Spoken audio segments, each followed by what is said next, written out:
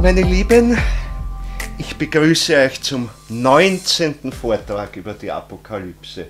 Irgendwer hat geschrieben, ich hoffe, es werden 100 Vorträge, also werden wir schauen, ob wir 100 schaffen, weiß ich nicht, aber einiges liegt schon hinter uns und noch mehr vor uns. Wir haben uns das letzte Mal herangetastet an das Buch mit den 7 Siegeln. Wir hatten davor gesprochen von der Szene vom Thron im Himmel. Also da gibt es den Thron in der Mitte mit den 24 kleinen Thronen rundherum, auf denen die 24 Ältesten sitzen. Das sind also jene Wesenheiten, die uns in der Menschheitsentwicklung vorangegangen sind. Das habe ich das letzte Mal auch noch einmal wiederholt. Wir werden heute ohnehin einen großen und wahrscheinlich schwierigen Überblick über die gesamte Weltentwicklung machen, so über die gesamten Weltentwicklungsstufen. Ich werde es halt einmal probieren. Ich hoffe, es wird euch dann nicht ganz verwirren, weil es ist unglaublich, was sich da an Entwicklungsperioden und Entwicklungszyklen aufeinander türmt.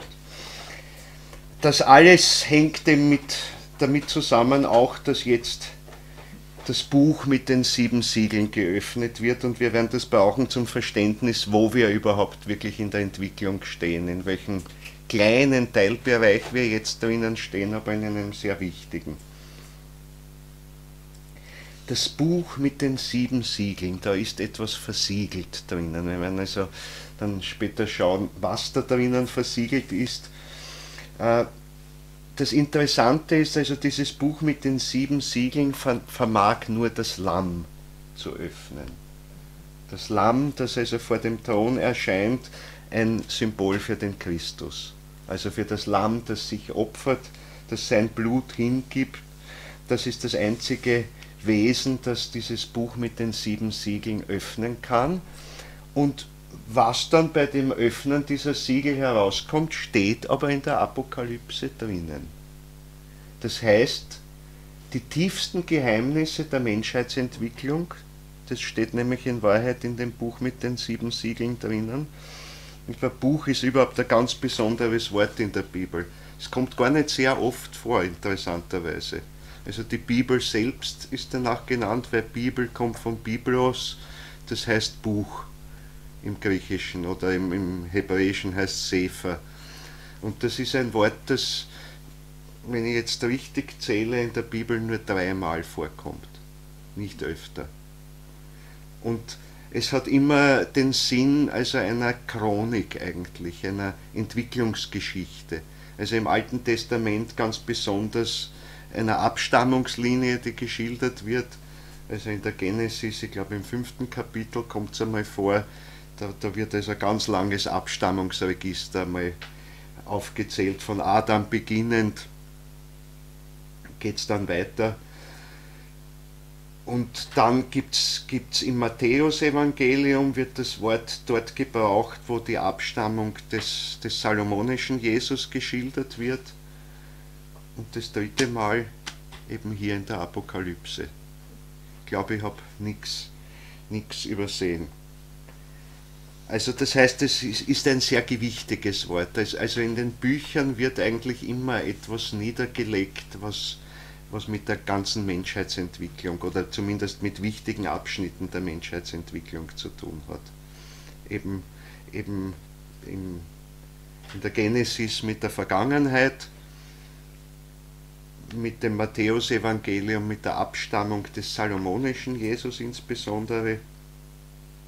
Und hier der Weg von der Vergangenheit in die Zukunft hinein. Also das Buch mit den 7 Siegeln enthüllt also vor allem das, was geschehen wird nach der Zeit unserer Kulturepochen, also nach der 7. Kulturepoche. Wobei ich auch gleich dazu sagen muss, mit den Schriften so wie der Apokalypse, die ja auf Imaginationen und Inspirationen beruhen, ist es so, dass das aber nie ganz eindeutig ist, weil wir haben schon öfter darüber gesprochen, dass schon auf der ätherischen Ebene der Zeitverlauf oder der Zeitbegriff nicht mehr gültig ist, wie wir ihn hier haben. Also überhaupt so, wie wir ihn heute kennen, Zeit als etwas, was von der Vergangenheit über die Gegenwart in die Zukunft läuft. Das ist unser moderner Zeitbegriff. Ich meine, wenn man weiter zurückgeht in den Kulturen, hatten sie zumindest einen zyklischen Zeitbegriff. Also Zeit ist eigentlich im Grunde die Wiederholung desselben, das in sich selbst zurückläuft. Und da ist kaum ein Entwicklungsgedanke drinnen. Dass wir heute diesen linearen Zeitbegriff haben, hängt damit zusammen, dass jetzt für unser Empfinden sehr stark der Entwicklungsgedanke drinnen ist. Und das ist auch nicht zufällig so, weil wir in einer Phase jetzt der Entwicklung drinnen stehen, wo diese Entwicklung unheimlich Gas gibt, sage ich mal, unheimlich an Tempo aufgenommen hat. Also wenn man in die Vergangenheit zurückblickt, hat man viel längere Zeiträume, in denen sich kaum merklich etwas verändert. Also selbst wenn man noch zurückschaut in die ägyptische Zeit, ja, im Grunde ist über die ganze ägyptische Kulturepoche sind keine großartigen Änderungen da. Das Grundprinzip ist am Anfang da und dann ändert sich im Wesentlichen nicht sehr viel. In Details natürlich schon, aber das Grundprinzip bleibt da. Der geistige Weg, wie man versucht, wieder zurückzukommen in die geistige Welt, bleibt über die ganze Epoche gleich, sogar noch weit hinein dann in die griechisch-lateinische Zeit. Griechisch-lateinische Zeit, da beginnt sich bereits etwas zu ändern, weil da ja natürlich im ersten Drittel das ganz wichtige Ereignis ist die Menschwerdung Christi, also die Menschwerdung Gottes, wenn man so will. Und das bringt einen ganz entscheidenden Impuls, weil da ist das Ich so wirklich auf Erden angekommen und fängt an, wirklich von sich zu wissen auch. Und wobei das auch schon in den Jahrhunderten davor, also vor der Zeitenwende, sein Licht vorauswirft. Ich sage jetzt bewusst das Licht, nicht den Schatten, sondern das Licht vorauswirft, aus dem kommt zum Beispiel auch die griechische Philosophie, dass überhaupt das Denken erwacht und mit dem Denken eben ein erstes Bewusstsein dafür, für das Ich, so langsam. So richtig herauskommt das Bewusstsein allerdings erst später. Also auch nicht einmal zur Zeitenwende, so ein wichtiges Jahr ist zum Beispiel 333 nach Christus, da ist ein starker Schub drinnen, geht was voran, also in der Entwicklung des Ich-Bewusstseins. Also das spiegelt sich so ein bisschen um die Zeitenwende. Das heißt, das Jahr 333 vor Christus ist auch ein sehr interessantes Jahr. Da ist zum Beispiel, das ist die Zeit der Alexanderzüge. Da gibt es die berühmte Schlacht bei Issos, wo der Alexander kämpft gegen die Perser und sie besiegt und da siegreich ist und damit eben dieses griechische Gedankengut dann sich ausbreitet, auch über das persische Reich bis nach Indien hinein. Und das war ein ganz starker Impuls, also wo sich durchdringt dieses, ja, man kann sagen, nein, man kann nicht sagen westliches Geistesleben, man kann auch nicht sagen östliches Geistesleben, man kann sagen, ja, ein Geistesleben, das bereit ist, durchchristet zu werden. Das beginnt sich jetzt nämlich interessanterweise einmal nach dem Osten hin zu verbreiten und dort ist die eigentliche geistige Substanz drinnen, während im Westen, also dann so im 3. Jahrhundert nach Christus, als das Christentum Kirchenchristentum wird, also Staatsreligion wird im Römischen Reich, eigentlich ein sehr exoterisches Christentum in den Vordergrund tritt. Das heißt also, da geht es um äußere Macht, um äußere Verbreitung des Christentums, aber nicht unbedingt immer um die geistige Vertiefung. Also die flüchtet sich eher nach den Osten interessanterweise hin. Und dann gibt es weitere 333 Jahre später, also nach 333 nach Christus, so um 666 herum, eigentlich ein bisschen früher, gibt es den starken Einschlag mit der Begründung des Islam. Das war 632 ist die Hijra des Mohammed, also der Auszug von Mekka nach Medina. Da ist ein starker Impuls da, der einerseits also ganz alte Kräfte, alttestamentarische Kräfte eigentlich wieder in die Führungsposition versucht zu bringen und sich verbindet aber mit einer Vorausnahme unseres heutigen Bewusstseinsseelenzeitalters. Allerdings auf eine, wie soll ich sagen, nicht selbst errungene Weise, sondern auf eine inspirierte, aber arimanisch inspirierte Weise. Also das ist die ganze wissenschaftliche Kultur, die dann im Arabertum auftaucht. Und man muss denken, also von dort geht aus der Impuls, aus dem etwa unsere moderne Naturwissenschaft stammt. Also dort entsteht zum Beispiel als erstes, und das ist ganz klar, es setzt beim Menschen an, bei der Medizin an, dass der Mensch eigentlich im äußeren wissenschaftlichen Sinn aufgefasst wird. Also die Akademie von Gondishapur zum Beispiel, die gegründet wird, und dann später verlagert sich das, gibt es Zentren in Bagdad. Bagdad ist dann ein großes Zentrum, wo genau diese Medizin gepflegt wird, wo die Ärzte hoch angesehen werden, und die haben aber eigentlich ein sehr nüchternes Bild vom Menschen, ein sehr äußerliches Bild vom Menschen, und es wird sehr stark darauf geachtet, auch dort, dass eine strenge Scheidung da ist zwischen dem islamischen Glauben auf der einen Seite und der wissenschaftlichen Forschung auf der anderen Seite. Also es ist ganz klar, die Forschung hat nichts zu sagen über Allah, über das Göttliche, aber umgekehrt auch mischt sich die Religion nicht in die wissenschaftliche Betätigung ein. Und das vertragt sich dort sehr gut. Und das ist vielleicht auch was ich am Anfang erwähnen sollte. Aus dieser Zeit stammt auch sehr stark ein dualistischer Impuls, der durch die Welt durchgeht. Also dualistisch heißt eine strenge Scheidung zwischen der materiell-irdischen Welt und der seelisch-geistigen Welt, wo es im Grunde keine Brücke dazwischen gibt. Also wo man sozusagen unter der Woche tätiger Wissenschaftler ist und dann, oder von mir aus auch beim muslimischen Gebet, wenn man zum Gebet sich hinsetzt, ist man, oder hinwirft, ist man gläubiger Gottesmensch im Grunde. Und das sind zwei Dinge, die aber nichts miteinander zu tun haben, die keine Verbindung miteinander haben. Also, und dieser Impuls, ja, er hat verschiedene Wurzeln. Es ist ja auch so, im 3. Jahrhundert vor Christus zum Beispiel ist der Manichäismus da. Der Manichäismus hat auch eine dualistische Funktion drinnen, beruht ja zunächst also auch stark auf dem Kampf zwischen Licht und Finsternis. Und das heißt, da sind Wurzeln drinnen in der urpersischen Zeit letztlich. Und nicht umsonst breitet sich der Manichäismus im persischen Raum einmal sehr stark aus, aber dann eben auch weiter nach China hinein.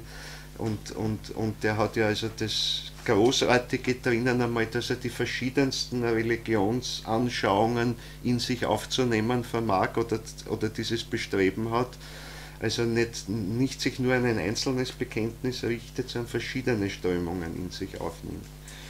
Aber er hat zunächst einmal ja auch dieses dualistische Prinzip drin, also das Prinzip Kampf zwischen Licht und Finsternis. Und wirklich zunächst einmal Kampf. Wir werden sehen, dass sich das ändert, weil der Manichäismus in gewisser Weise in der Zukunft noch eine große Aufgabe hat, aber in veränderter Form. Wo es also dann vor allem darum gehen wird, nämlich in der nächstfolgenden Kulturepoche, die also auf unsere folgt, das ist die slawische Kulturepoche, da wird es ganz stark darum gehen, nicht zu kämpfen gegen das Böse, sondern es zu erlösen. Durch die eigene Opfertat zu erlösen. Das ist also die Steigerung des Manichäismus. Und hinter dem Manichäismus steht Mani als Begründer und hinter Mani steht ein großer Eingeweihter, beziehungsweise er ist ein großer Eingeweihter in Wahrheit. Also er ist einer dieser Menschen, die vom Christus auferweckt wurden.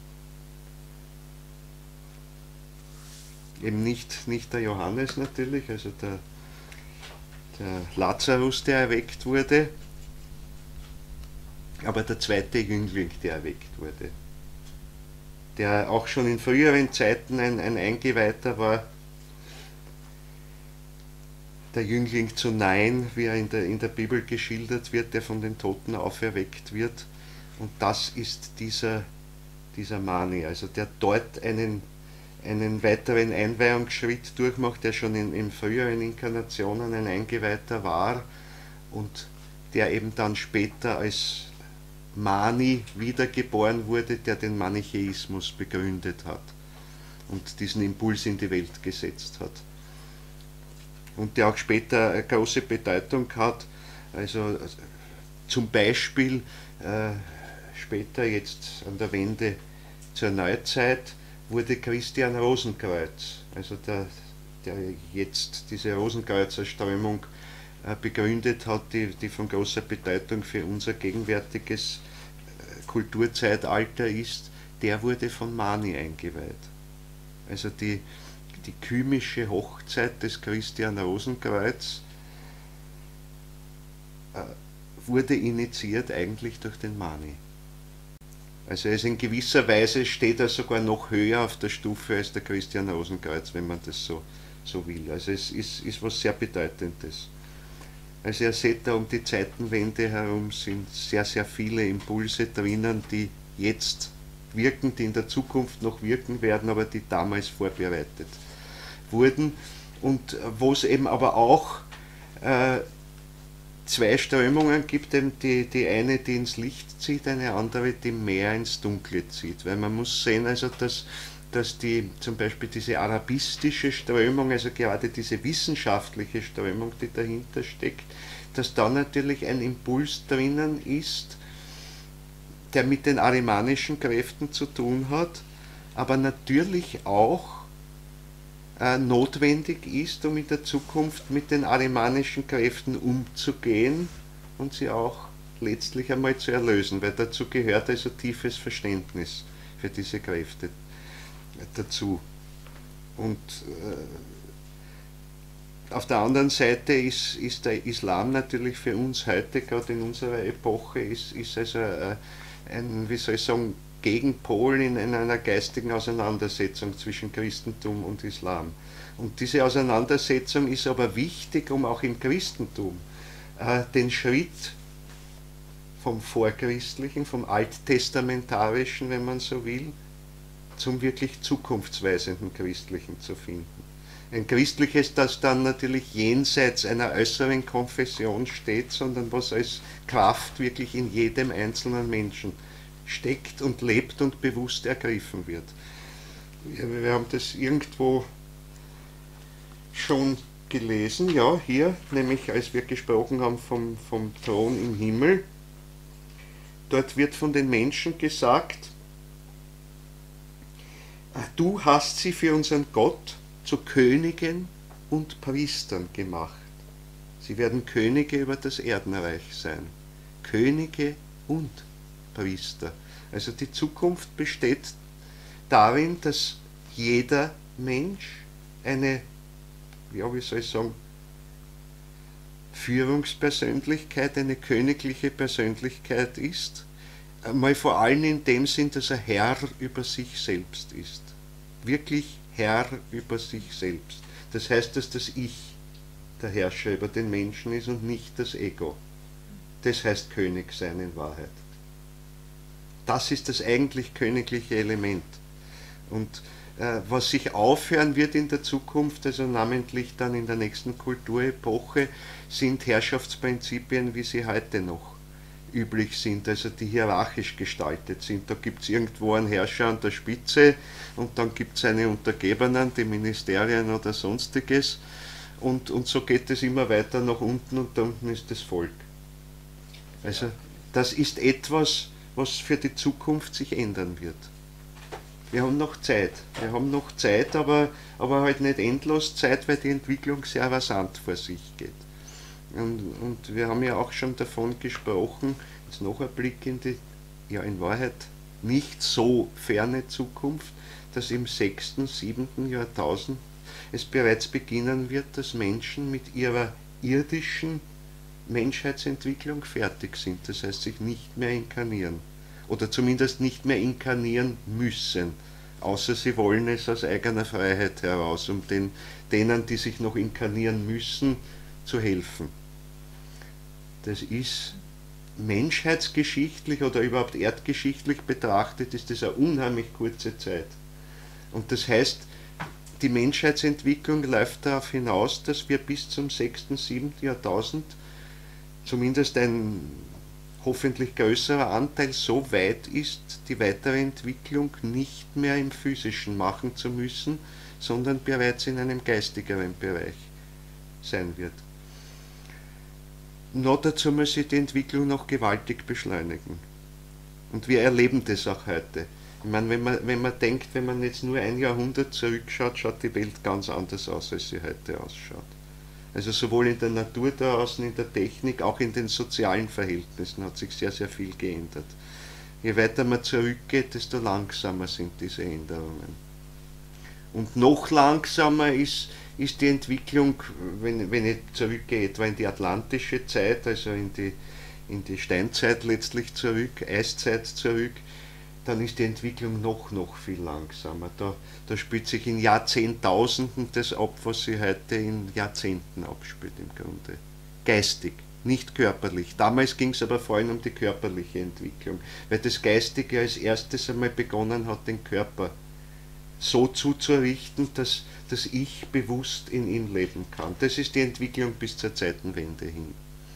Und jetzt fängt eine Entwicklung an, die eben wirklich von dem mittlerweile voll inkarnierten oder großteils inkarnierten Ich ausgeht und von da aus eine geistige Verwandlung des Menschen anstrebt, die jetzt übers Seelische, dann später übers Ätherische und zuletzt auch übers Physische geht.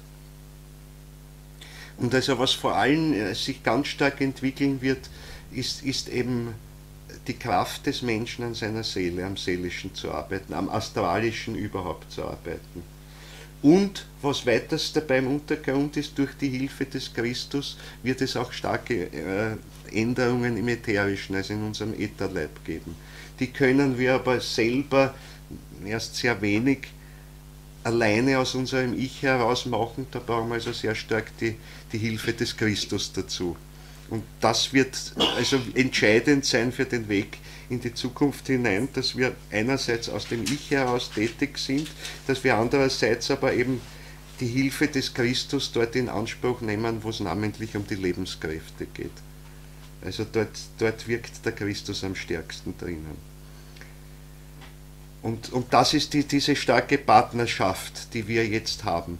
Ihr wisst ja, dass im Ich im Grunde die gesamtmögliche schöpferische Kraft drinnen liegt, die es überhaupt geben kann. Es gibt also keine Grenze dafür, aber es gibt sehr wohl temporäre Grenzen dafür, was wir davon halt herausholen können und was wir wirklich schon handhaben können. Also das ist ein langer Prozess, dass wir wirklich ganz bewusst bis ins Physische hinein arbeiten können.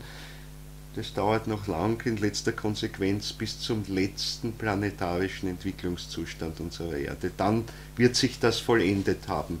Dann werden wir vom Ich heraus sowohl das Astralische, das Ätherische als auch das Physische schöpferisch verwandeln können und zum Ausdruck unserer Individualität machen und gemeinsam als Menschheit letztlich zum Ausdruck der ganzen Welt. Damit wird die Entwicklung enden und dann sind wir so weit, das haben wir ja auch schon mal angerissen, dass wir eigentlich dann dazu berufen sind, einen ganzen Kosmos neu zu schaffen. Aber darüber zerbrechen wir uns jetzt einmal, sage ich, nicht weiter den Kopf. Das kann man nicht wirklich abschätzen, wie das dann laufen wird, aber man sieht nur eines, jetzt mit unserem ganzen Entwicklungszyklus über 7 planetarische Entwicklungszustände bereiten wir uns darauf vor, dann selber einmal sowas ins Werk zu setzen. Wir stehen dann nämlich auf der gleichen Stufe, auf der heute die Elohim stehen, die Geister der Form. Das sind die Schöpfergötter, die in der Bibel genannt werden. Also nachdem unser ganzer planetarischer Entwicklungszyklus von 7 planetarischen Zuständen, wenn der vollendet ist, dann stehen wir auf derselben Stufe wie die Elohim. Dann sind wir so weit, dass wir nicht nur einen ganzen Kosmos erschaffen können, sondern auch geistige Wesenheiten erschaffen können. Aus dem Nichts heraus. Indem wir im Grunde, das ist dann eine Opfertat unseres Ichs, dass aus unserem Ich heraus wir unsere Ich-Kraft sozusagen hingeben, in gewisser Weise, und dadurch geistige Wesenheiten erschaffen, die dann auf der Menschheitsstufe stehen. Vergleichbar jetzt, weil Menschheitsstufe heißt letztlich, dass etwas zu einem eigenständigen geistigen Wesen wird, also ein Ich aufnimmt. Und es ist eben auch heute so, man kann in gewisser Weise sagen, ja, wie ist das Ich, das Menschen-Ich entstanden als Opfertat eben der Elohim? Also wenn sie zuerst beschließen, gemeinsam den Menschen nach ihrem Bild zu machen, dann schildert einmal das Sechstagewerk im Grunde, wie jetzt dieser Schöpfungsgedanke ausgearbeitet wird und sich beginnt zu verwirklichen, bis dann zum Schluss wirklich der Adam da ist als ein geistig-seelisches Wesen. Nicht nur das erste Kapitel der Genesis schildert noch nichts vom Physischen, noch nichts vom Ätherischen, sondern es schildert rein das, was in der geistigen und seelischen Welt sich abspielt. Ja, im Grunde beginnt es mit dem Geistigen, aus dem das Seelische entsteht. Und da drinnen wird jetzt dieses Wesen Adam geschaffen, das zunächst einmal eigentlich den ganzen Kosmos umfasst. Nicht wahr? Der eigentliche Adam ist der Adam Kadmon. Das heißt, er ist so groß wie der Kosmos. Adam Kadmon, das ist der kosmische Mensch. Damit fängt es eigentlich an. Und dann fängt es sich an zu differenzieren, zusammenzuziehen und sich zu verkleinern und so weiter. Etwas davon wird bereits im zweiten Kapitel der Genesis geschildert. Da ist ja noch einmal interessanterweise eine volle Schöpfungsgeschichte da, die sich dann im Garten Eden abspielt. Und da geht es jetzt auf die ätherische und dann zuletzt auch auf die physische Ebene. Im ersten Kapitel der Genesis kommt es noch nicht ins Physische hinein, noch nicht ins Ätherische. Jetzt halte ich ein bisschen inne, weil man kann sagen, es landet genau auf dem Punkt, wo ätherische Wärme entsteht.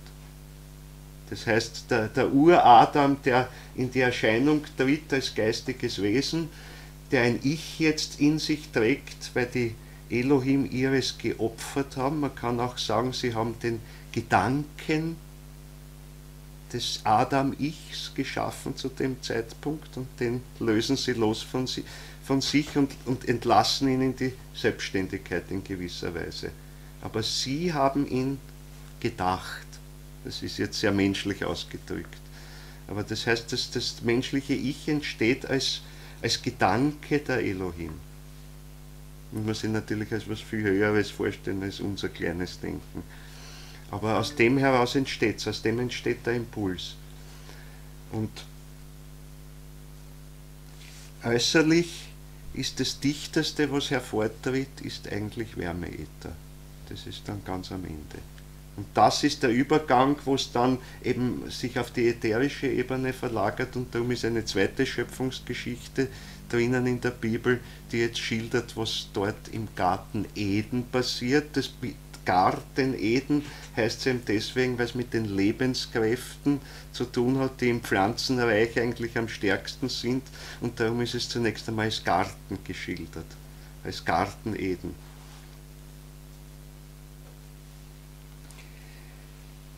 Ja, und jetzt sind wir dann irgendwann einmal rausgeflogen aus dem Garten Eden, um es mal salopp auszudrücken, und sind immer tiefer herabgestiegen in die irdische Sphäre, letztlich auch in die physisch-materielle Sphäre. Und im physischen, materiellen muss man auch wirklich tatsächlich unterscheiden. Ich habe das in den letzten Vorträgen schon angedeutet oder angerissen. Physisch und materiell gehört zwar irgendwie zusammen, ist aber nicht dasselbe. Weil das rein physische ist, ja, man kann sagen, eine physische Formgestalt, die aber übersinnlich ist. Hat durchaus einen räumlichen Charakter, aber ist übersinnlich. Wir würden sie nicht sehen. Es gibt eine ganze Menge Wesen, die herumgeistern um uns, die sehr wohl physisch sind, aber sinnlich durchaus nicht sichtbar sind. Dazu zählen zum Beispiel die Elementarwesen. Alle Elementarwesen haben einen physischen Leib. Deswegen werden wir sie mit sinnlichen Augen trotzdem nicht sehen. Sie hinterlassen manchmal Abdrücke im Materiellen auch, dann kann man so, ja, wenn man einen Blick dafür hat, ein Bild geradezu auffangen. Also zum Beispiel, besonders gilt das für die Gnome, für die Erdgeister, für die Wurzelgeister. Also in den Wurzelknollen und Knoten der Bäume, Wurzelschnitzer können das, die holen ein Antlitz heraus. Ja, das ist wirklich, das ist nicht so dumm. Das ist nicht so dumm. Da bilden sich Strukturen drinnen, die so eigentlich ein flüchtiges Abbild sind dieser Wurzelgeister, die da drinnen sind. Und der Schnitzer holt das heraus sozusagen. Das ist so wie ein Bild, das kurz einmal aufgeblitzt ist und aber im Wurzelholz festgehalten ist, aber verborgen drinnen. Und der Wurzelschnitzer spürt das.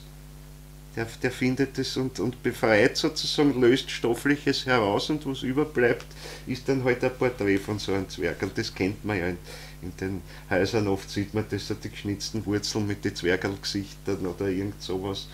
Das sind durchaus solche Dinge. Weil so gerade auch die Gnome, die Wurzelgeister, die Zwergerl etwas vor allem mit dem festen Element zu tun hat, und die hinterlassen am ehesten also solche Abbilder, weil sie durchaus physisch wirken in der Natur. Durchaus bis ins Physische hinein. Und eben wirken in der Gestaltung der Bäume zum Beispiel und da eine wichtige Rolle spielen oder in den Wurzeln der Pflanzen wirken und drinnen sind. Durchaus bis ins Physische hinein. Aber sinnlich sichtbar sind sie deswegen nicht. Bei den Wassergeistern ist das dann schon ein bisschen schwieriger, weil die kann ich vielleicht in einem Wasserstrudel irgendwo höchstens sehen, aber das ist sofort wieder weg, das Bild. Aber darin leben sie eigentlich, in diesen Wasserströmungen. Ja, auch in den Dünsten, die aufsteigen. Also vor allem im Übergang dann auch, wo feuchtes Moos auf den Steinen ist und wo das Wasser aufsteigt und rundherum ist, da ist es drinnen. Aber schauen kann man sie nur mit dem übersinnlichen Blick, aber man kann sich sehr gut daran schulen, indem man in der Natur draußen diese Sachen studiert, eben Quellen, Steine, wo das Wasser da überrinnt, Wasserfälle, oder wo das Wasser dann so herunterstürzt oder wo es als Dunst wieder aufsteigt. Da kann man den Blick schulen, auch für die Wasserwesen, für die Undinen, die dahinter stecken. Ja, und so geht es hinauf über die Luftgeister, dann da ist es noch schwieriger. Also die kann man eventuell erleben im Wehen des Windes, im Strömen der Luft, aber auch in der Atemtätigkeit ist es drinnen, auch da strömen sie mit. Also da kann man dann einen gewissen Zugang sogar durch Inspiration zuerst einmal bekommen, und es ist sehr schwer, also gerade diese Luftwesen dann imaginativ zu erfassen, weil die unheimlich flüchtig sind. Und dann gibt es ja noch die Feuerwesen, die Salamander. Und das Interessante ist, die Salamander haben im Grunde genau dieselben Wesensglieder wie wir. Sie haben nämlich als einzige von den Elementarwesen so etwas wie ein Ich. Das haben die anderen nämlich nicht. Das heißt, sie sind im engeren Sinn nicht geistige Wesenheiten, also nicht individuelle, eigenständige geistige Wesenheiten, sondern sie gehören zu einem Gruppen-Ich dazu. Das sind also dann höhere Wesenheiten, Engelwesenheiten und so. Aber bei den Salamandern ist es etwas anders. Da ist etwas Ich-artiges drinnen. Oft sind es Splitter aus der Gruppenseele von Tieren. In der Gruppenseele von Tieren ist sehr wohl ein Ich-Prinzip drinnen. Und da kann sich etwas abspalten davon, zum Beispiel. Und zu einem Salamander werden. Ja, und zu einem Salamander werden. Und das heißt, die haben dann ein Ich, die haben einen Astralleib, sie haben einen Ätherleib und einen physischen Leib. Der physische Leib allerdings besteht aus Wärme, aus Feuer, wenn man so will. Also der ist sehr, sehr fragil irgendwo. Also in Wärmeströmungen ist es drinnen. Oder natürlich dort, wo Feuererscheinungen auf Erden sind. Da lebt es drinnen. Also das heißt, wenn man die Welt geisteswissenschaftlich betrachtet, dann muss man sehr, sehr feine Unterschiede machen. Physisch und stofflich ist nicht das Gleiche und wenn stofflich, muss man sich auch fragen, in welchem Zustand. Weil Feuer, ein reine Wärme ist sowas, was an der Grenze ist zum Stofflichwerden im Grunde erst. Als Physiker würde man sagen, es ist eher Energie. Nicht, wenn ein Feuer wo brennt, ja, da sind Gasströmungen auch schon dabei, darum flackert es so. Also bei der Kerzenflamme oder sowas, da leuchtet das ist aufsteigendes Gas, weil da verdampft und verbrennt das Wachs, das drinnen ist und dadurch ist diese Feuererscheinung, aber da ist schon Luft drinnen. Also reine Wärme, reines Feuer im geisteswissenschaftlichen Sinn auch hat dieses Luftelement eben nicht dabei, sondern ist es ein reines Feuerelement. Und also diese Unterscheidung ist einmal sehr wichtig. Sie wird nämlich auch wichtig sein für uns, wenn wir uns die Frage stellen, nämlich in welchem Zustand leben die Menschen nach der 7. Kulturepoche, nach dem 6., 7., 8. Jahrtausend, wenn die Inkarnationen in einem solchen stofflichen Leib aufhören, in welchem Zustand leben sie dann nämlich? Nämlich durchaus in einer bestimmten kürzeren oder längeren Phase durchaus physisch, noch aber nicht mehr stofflich. Und dann kommt eine spätere Phase, wo sie auch diesen übersinnlich physischen Leib ablegen und dann nur mehr als äußerste Hülle einen Ätherleib haben. Und so geht es weiter. Aber gerade in der Anfangsphase nach dem 7., 8. Jahrtausend, also wenn der Übergang ist zu der Zeit, wo die 7 Siegel geöffnet werden oder wo diese Zeit beschrieben wird. Die wird auf einmal geöffnet, langsam? Es wird der Reihe nach geöffnet, also es werden nacheinander die 7 Siegel geöffnet, weil sie entsprechen 7 aufeinanderfolgenden Entwicklungszuständen. Entschuldigung, du hast gerade davon gesprochen, dass innerhalb noch der Erdentwicklung, ja. Also so, dass man dann auch schon Inkarnationen durchmacht, nur noch im Ätherischen, später nach dem. Ja, schon während der Erdentwicklung. Ja. Ich werde es gleich jetzt noch genauer schildern, weil ich habe euch ja schon angedroht, dass ich heute einmal die ganzen großen Zyklen besprechen werde. Werden wir sicher noch öfter wiederholen müssen, dass das irgendwie übersichtlich wird, weil es ist im Grunde haarsträubend. Also ich habe Glück, ich habe nicht so viel, kann sich nicht so viel sträuben, aber es ist unglaublich, wie viele Entwicklungszyklen da aufeinander getürmt sind. Und das sind Erkenntnisse, die im Grunde erst in der Deutlichkeit, wie der Rudolf Steiner hervorgeholt hat. Bei den Theosophen gab es das vorher schon ansatzweise und die haben es eigentlich, indem sie zurückgegriffen haben, auf die alten Inder. die haben das nämlich ganz stark drinnen. Also die alten Inders waren eigentlich die einzigen, die noch einen Überblick hatten über diese ganzen großen Zyklen. Und wenn sie von ihren Kalpas und Yugas sprechen, meinen sie also diese großen Entwicklungszüge. Ich will das jetzt nicht im Detail schildern, weil dann kennt sie niemand mehr aus. Aber das sind riesige Zeiträume, die sie umspannen damit, gewaltige Zyklen, die sich aufeinander türmen, die nicht nur in Jahren, sondern dann auch in Götterjahren gerechnet werden. Ein Götterjahr sind gleich einmal 360 Menschenjahre, also da kriegt es gleich noch einmal eine größere Dimension. Und wenn wir es in unsere Jahre umrechnen, geht es in viele, viele Jahrmilliarden und noch mehr, wenn man das umrechnen wollte, was aber eigentlich sinnlos ist. Was eigentlich sinnlos ist, weil unser Zeitbegriff eben für diese vergangenen und die zukünftigen Zyklen nicht anwendbar ist im Grunde. Also da kommen Hausnummern raus, weil an was messen wir heute? Den Tag. Wir messen den Tag an der Umdrehung unserer Erde, also am Tag- und Nachtzyklus, und das Jahr am Jahreslauf, halt am Umlauf der Erde um die Sonne, wenn man es also nach dem heutigen Weltbild nimmt, also wo man die Sonne im Mittelpunkt hat. Das sind winzige Dimensionen. Eine nächste Dimension wäre das große Weltenjahr, das sogenannte platonische Weltenjahr. Das sind 25.920 Jahre ungefähr. Das hängt damit zusammen, dass der Frühlingspunkt im Laufe dieser Zeit einmal durch den ganzen Tierkreis wandert. Und das resultiert wieder daraus, dass die Erdachse, um die sich die Erde dreht, eine Art Kreiselbewegung durchführt, nämlich genau in diesen 25.920 Jahren einmal durch. Also heute weist die Erdachse ziemlich genau auf den Polarstern, daher können wir da uns orientieren, da ist der Nordpunkt irgendwo, wenn wir diese Richtung haben, aber das wird nicht so bleiben. Das ändert sich.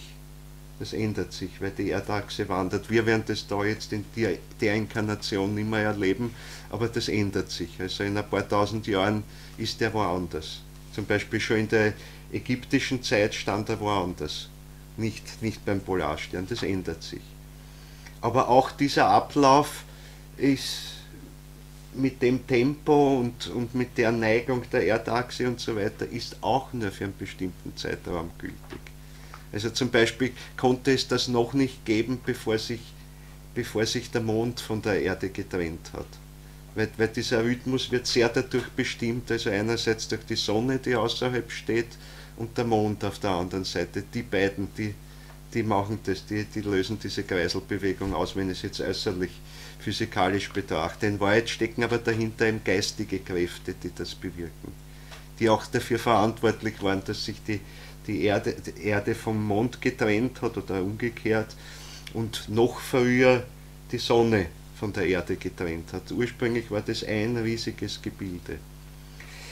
Ja, und damit sind wir jetzt irgendwo beim Stichwort, dass wir uns die ganzen Entwicklungszyklen anschauen, weil diese Entwicklung, die kleine, die ich jetzt beschrieben habe, das ist wirklich nur die ganz kleine. Und die ist schon riesig. Also das heißt, die ganze physisch, stofflich fassbare Erdentwicklung ist also sowas ganz Kleines und umfasst nicht einmal das Gesamte, was man aus geistiger Sicht als Erdentwicklung, nur als Erdentwicklung bezeichnen müsste. Es geht noch viel, viel weiter. Und dann sind noch dreimal so große Stufen davor, solche planetarischen Stufen, die zum größten Teil auch im Übersinnlichen stattfinden und nur in der mittleren, kürzesten Phase bis zur physisch-stofflichen Verdichtung kommen. Da sind 3 solche Phasen voran und 3 werden auf unsere Erdentwicklung folgen. Also das ist riesig. Das ist riesig. Diese planetarischen Zustände, diese 7, von denen wir mit der Erde in der Mitte stehen, mit der 4., das sind eigentlich Bewusstseinszustände. Das ist das ganz Wesentliche. Da werden ganz bestimmte Bewusstseinszustände entwickelt. Man muss überhaupt aus geistiger Sicht sagen, alles Sein ist in Wahrheit Bewusstsein. Ein völlig unbewusstes Sein gibt es nicht. Selbst im Stein ist ein gewisses Bewusstsein, das unheimlich dumpf ist, aber dafür unheimlich weit ist.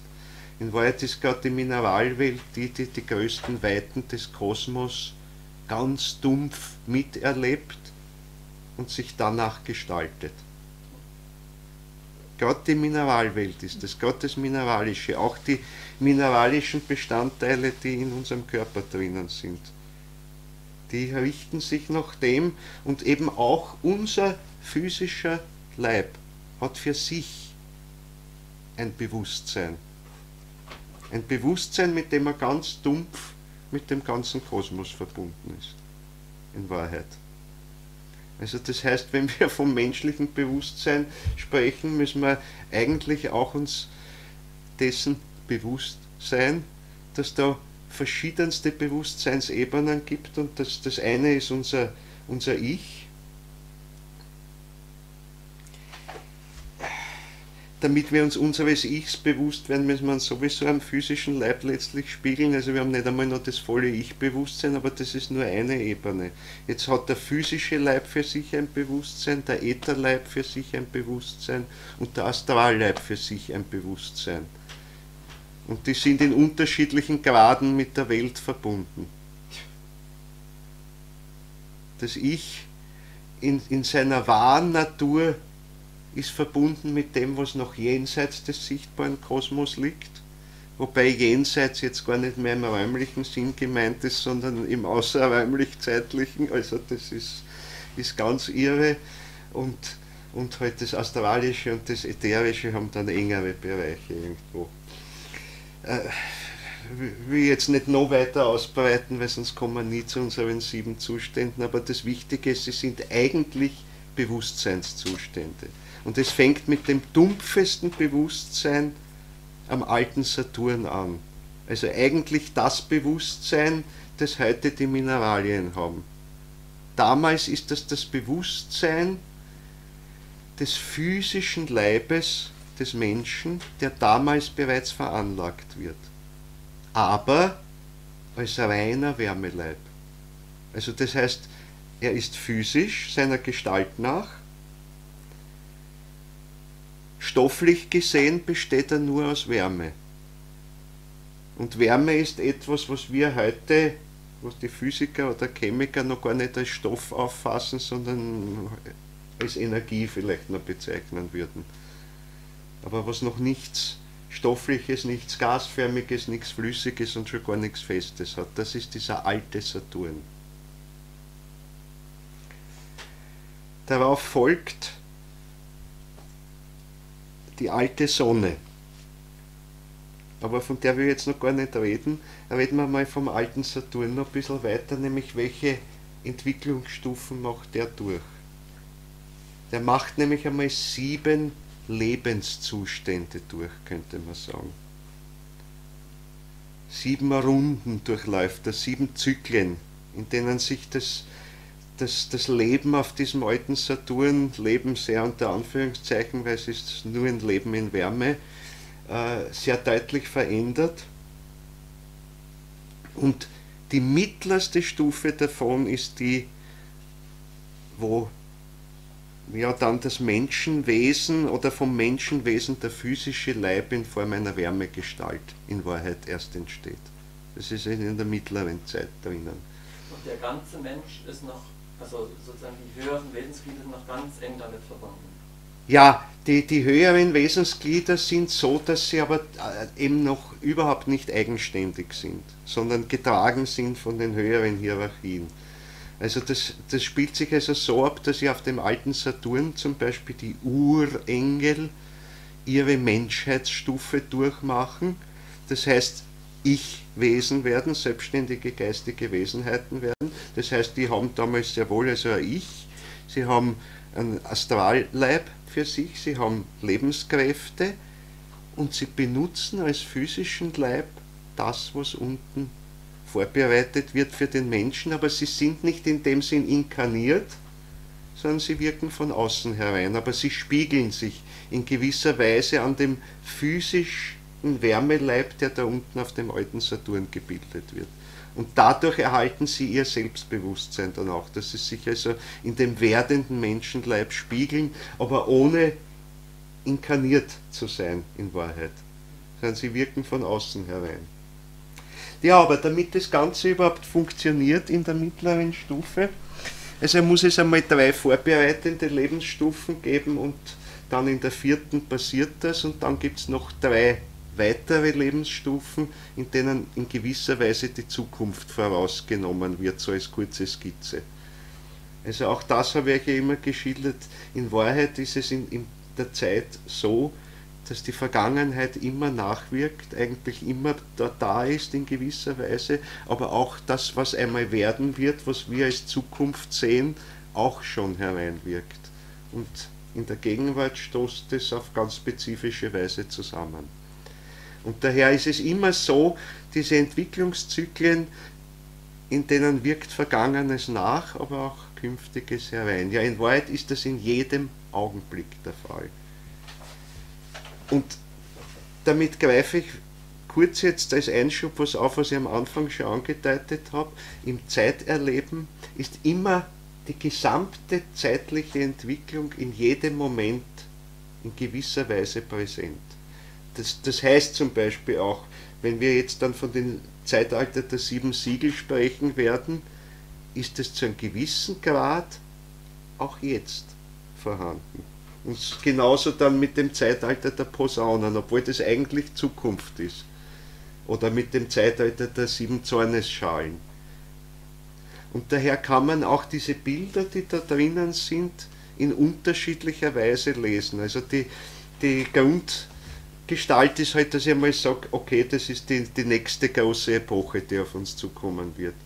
Ich kann es aber auch für gegenwärtige Entwicklungen lesen und sehe, dass da Impulse hereinkommen. Werden wir alles noch besprechen. Aber dass wir jetzt nicht den Faden verlieren, zurück zur Saturnentwicklung.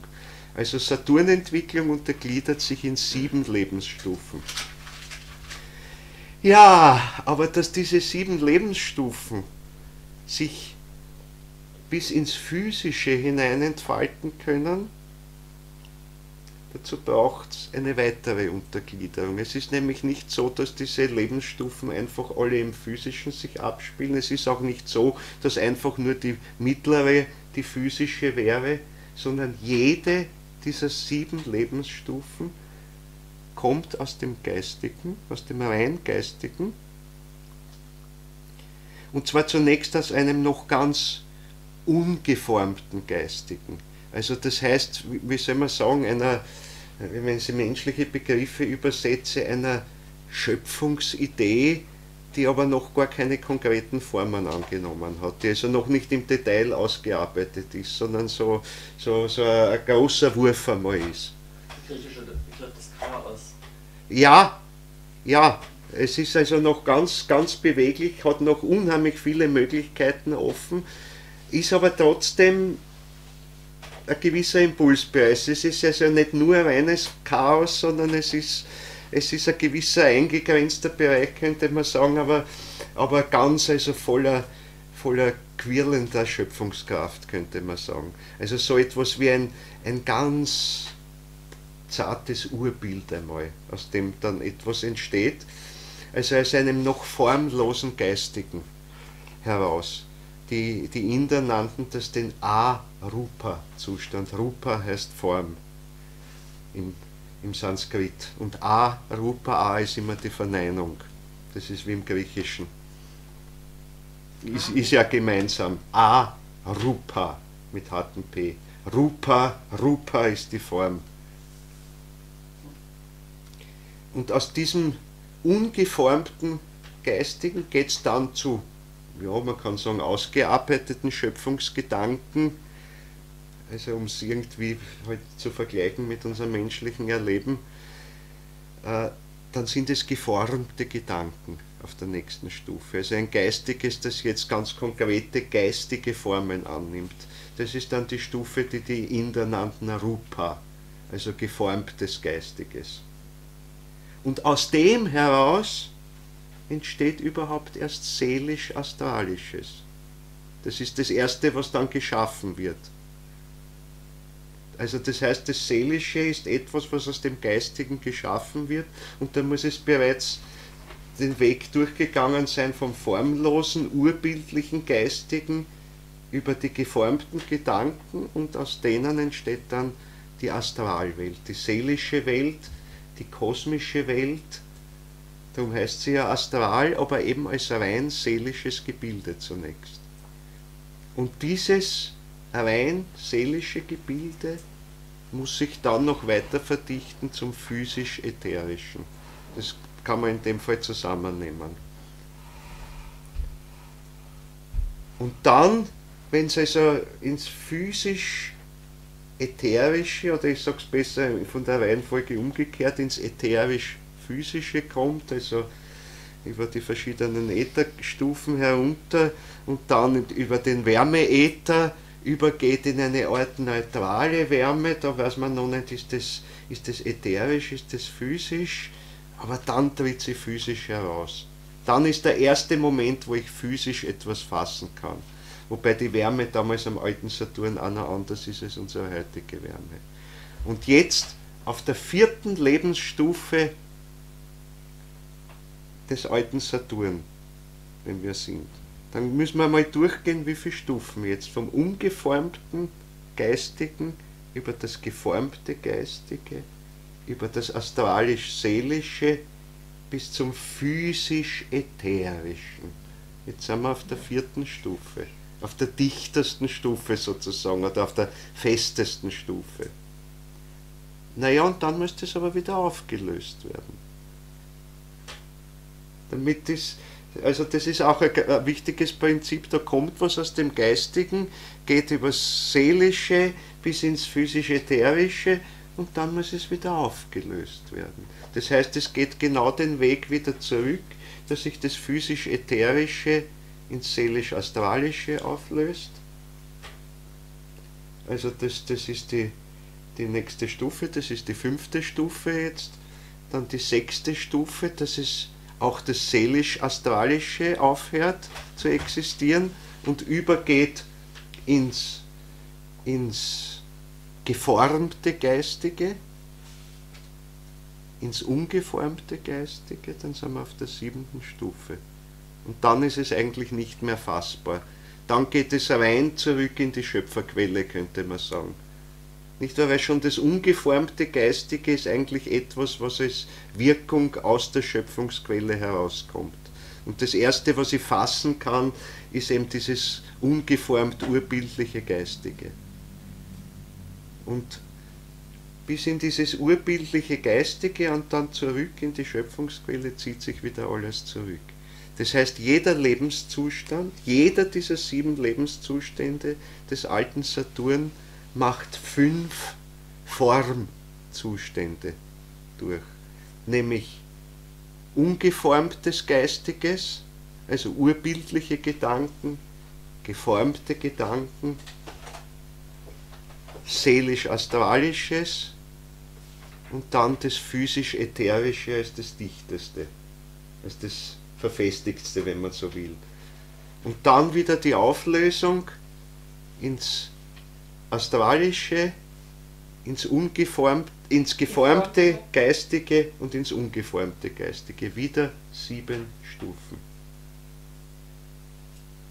Also 7 Formzustände, von denen sich jeder, 7 Lebenszustände, von denen sich jeder in 7 Formzustände untergliedert. Und so geht es jetzt weiter auf der alten Sonne, die macht auch wieder 7 Lebenszustände durch, und jeder dieser 7 Lebenszustände 7 Formzustände. Und so ähnlich auf dem alten Mond, der alten Sonne folgt, also wo das dann zum Wässrigen sich verdichtet. Ja, und so weiter, in der Zukunft auch. Also immer dieses Grundprinzip. Damit haben wir mal so den großen Rahmen, den großen Ablauf der kosmischen Schöpfungsperioden. Und nur auf der vierten mittleren Stufe, das heißt im vierten Lebenszustand und im vierten Formzustand, kommt es wirklich bis zum physisch-ätherischen herunter. Und das ist eben auf dem alten Saturn der Wärmezustand, auf der alten Sonne bis zum Luftzustand herunter, und zugleich entsteht das Licht nach oben, also eine neue Ätherart, die auch dazu kommt. Am alten Mond Verdichtung im Physischen bis zum Wässrigen herunter, Verfeinerung nach oben bis zum Klangäther. Der Klangäther ist das, was überhaupt erst eine weisheitsvolle Ordnung hervorbringt. Man kann sagen, das, was man heute auch Sphärenharmonie nennt, das stammt von dort. Oder wenn ich es physikalisch heute betrachte, sage ich, dort ist der Ursprung der Naturgesetze. Also selbst auf dem alten Mond gab es die noch nicht in der Form, sondern sie waren erst im Entstehen. Und am Ende der alten Mondentwicklung sind sie fertig, und wenn jetzt die Erdentwicklung beginnt, die auch wieder 7 Lebenszustände durchmacht. Jeder dieser 7 Lebenszustände 7 Formzustände. Und in der Mitte der Entwicklung, also wo wir jetzt im Großen und Ganzen stehen, im 4. Lebenszustand, im 4. Formzustand, verdichtet sich im Physischen bis zum festen Element letztlich. Jetzt sind drinnen die Naturgesetze, die vom alten Mond stammen, und nach oben hin verfeinert sich zum Lebensäther. Also jetzt kommt das, was man im eigentlichen Sinn Lebensäther nennt. Das erste Mal in der Entwicklung? Das erste Mal in der Entwicklung. Das erste Mal in der Entwicklung. Das heißt, also wenn man für frühere Zustände vom Leben spricht, hat das einen anderen Charakter als jetzt während der Erdentwicklung. Ja, also da stehen wir mal drin. Und das heißt, was kann die Naturwissenschaft maximal und auch nur von der Außenseite verfolgen? Nur das, was sich während der Erdentwicklung im 4. Lebenszustand und im 4. Formzustand abspielt. Also das heißt dort, wo es physisch wird. Weil was anderes kann man mit der äußeren Wissenschaft nicht erfassen. Also das heißt, dort kann man anfangen, es irgendwo mit den Angaben der Naturwissenschaft zu vergleichen. Über das, was davor ist, hat sie keinen Zugang dazu. Also letztlich, ja, wahrscheinlich wird man das Bild so machen müssen, weil ja der ganze Kosmos dazugehört. Dann nach dem heutigen Bild ist dieser 4. Lebenszustand und 4. Formzustand der mit dem Urknall hervortritt, wie man es heute nennt. Weil alles, was vorher war, kommt aus dem Geistigen, da ist vorher nichts Äußeres. Und da unser Planetensystem auch nicht so einfach da im Vakuum herausgeplatzt ist, sondern eben der ganze Kosmos mit dazu gehört wahrscheinlich also unser ganzer Kosmos, den wir heute sehen, nur zu dieser 4. Formstufe und 4. Lebensstufe. Ihr seht, was das für eine Riesendimension ist. Und jetzt ist die Frage noch, wo können wir unsere Kulturepochen einordnen, wo haben die jetzt einen Platz da drinnen? Weil immerhin die physische Erdentwicklung, also nach der heutigen wissenschaftlichen Anschauung ist der ganze Kosmos etwa 14 Milliarden Jahre alt. Und unsere Erdentwicklung im engeren Sinn, also dass sich unser Sonnensystem gebildet hat mit unserer Sonne und dann die Planeten sich gelöst haben, etwa 4,5 Milliarden Jahre. Wobei das, sage ich gleich, Hausnummern in Wahrheit sind. Also aus physikalischer Sicht sicher irgendwo richtig berechnet, aber ihr kennt vielleicht das nette Beispiel von Rudolf Steiner, das er oft zum Vergleich nimmt. Man nehme das menschliche Herz, messe täglich die Veränderung, die drinnen ist, dann kann man wunderbar vorher berechnen, wie das Herz vor 300 Jahren ausgeschaut hat und wie es in 300 Jahren sein wird. Das Peinliche daran ist nur, dass der Mensch dann längst tot sein wird und dass er vor 300 Jahren noch nicht, zumindest in der Inkarnation, gelebt hat. Also die Rechnung stimmt, die ist ganz logisch und richtig, aber da spielen halt andere Faktoren auch noch eine Rolle, die nicht berücksichtigt sind drinnen. Also daher sind diese ganzen Zahlen, die wir da heute haben, sehr mit Vorsicht zu genießen. Und überhaupt den Begriff des Jahres, der mit unserem Umlauf, unserem jetzigen Umlauf um die Sonne zu tun hat, den auf frühere Epochen zu übertragen, wo vielleicht die Erde noch gar nicht in der physischen Form da war, sondern noch eins war mit dem, was Sonne und andere Planeten dann später geworden sind. Das ist schon sehr gewagt. Die Maya haben ja auch etwas anders gerechnet. Ja, natürlich. Natürlich. Also, und eben bei den Indern ist es auch anders. Also eben mit diesen großen Zyklen, mit den Kalpas und Yugas und von denen sie da reden. Also, aber die waren sich wenigstens noch bewusst, dass da riesig viel mehr daran hängt. Ja, gut. Wo passen da jetzt in diese physische Erdentwicklung unsere Kulturepochen hinein? Jetzt haben wir schon, also mit der Erdentwicklung die 4. planetarische Entwicklungsstufe, wenn wir genau rechnen. So alter Saturn, alte Sonne, alter Mond. Erde ist das 4. Also 4. planetarischer Zustand, 4. Bewusstseinszustand, weil die Planetenzustände hängen zusammen mit Bewusstseinszuständen. Also auf dem alten Saturn war es ein ganz dumpfes Bewusstsein, man kann es mineralisches Bewusstsein nennen. Man kann es auch Todesbewusstsein nennen, weil das Mineral ist an sich was Totes. Auf der alten Sonne, ja, ich will jetzt nicht weiter differenzieren, weil sonst wären wir nie fertig. Auf der alten Sonne ein Schlafbewusstsein, ein Tiefschlafbewusstsein, wie es wir heute im tiefen Schlaf haben und wie es die Pflanzen etwa haben. Auf dem alten Mond, da kommt schon was ein bisschen Wacheres dazu, ein Traumbewusstsein.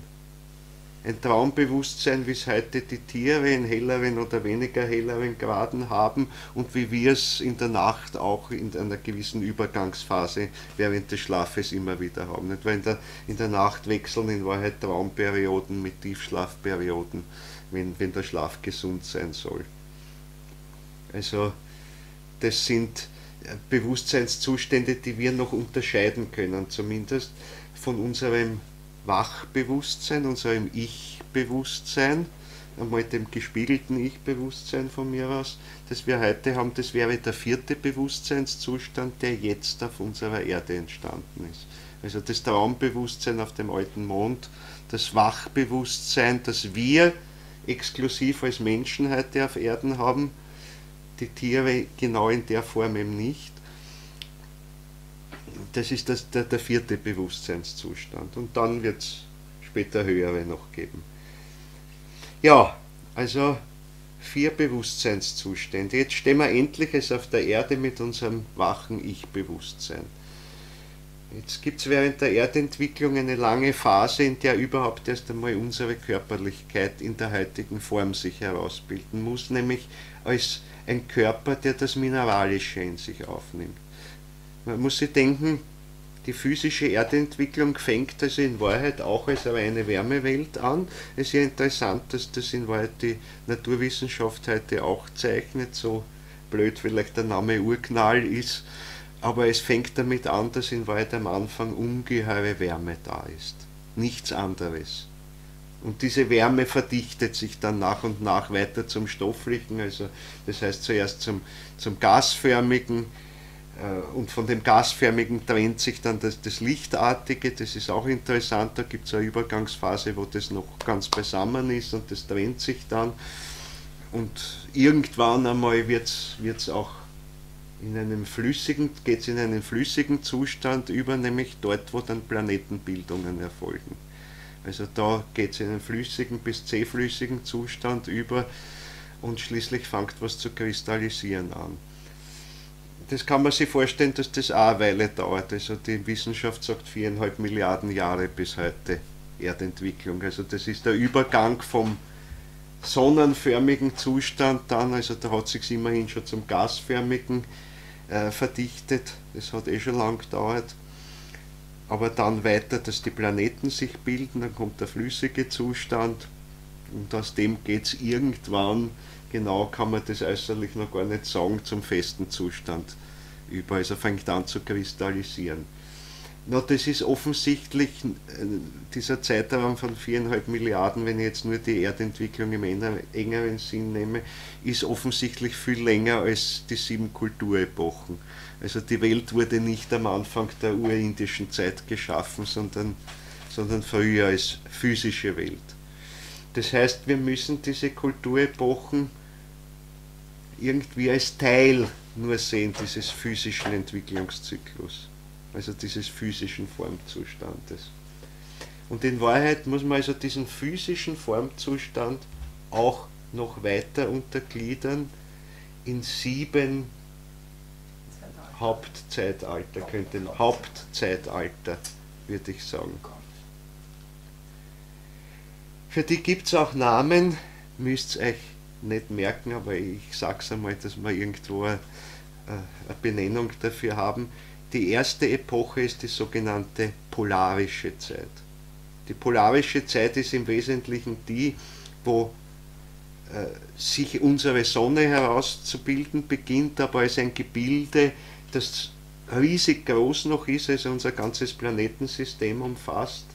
Ist im Übrigen ein wunderbares organisches Gebilde, so ein Planetensystem, das also erfüllt ist von den Strömungen auch, die von der Sonne ausgehen, von den Lichtströmungen am Anfang eben noch nicht, aber von den Wärmeströmungen und Gasströmungen, die aufgehen, und da bildet sich also ein riesiges Gebilde, das sich dann in der Mitte zu verdichten beginnt, in der Mitte durch die Verdichtung heißer wird, also da kommt jetzt wieder Saturnkraft im Grunde heraus, die da drinnen wieder auf neue Form auflebt, und äußerlich beginnt sich dann langsam was zu verdichten, aber das ist in der polarischen Zeit noch kaum der Fall. Also es ist dieses Gebilde, das neben dem ganzen Kosmos, der draußen ist, der ja auch nicht ganz unwichtig ist, mit dem ganzen Tierkreis rundherum, aber da drinnen entsteht unser Planetensystem. Das ist die polarische Zeit,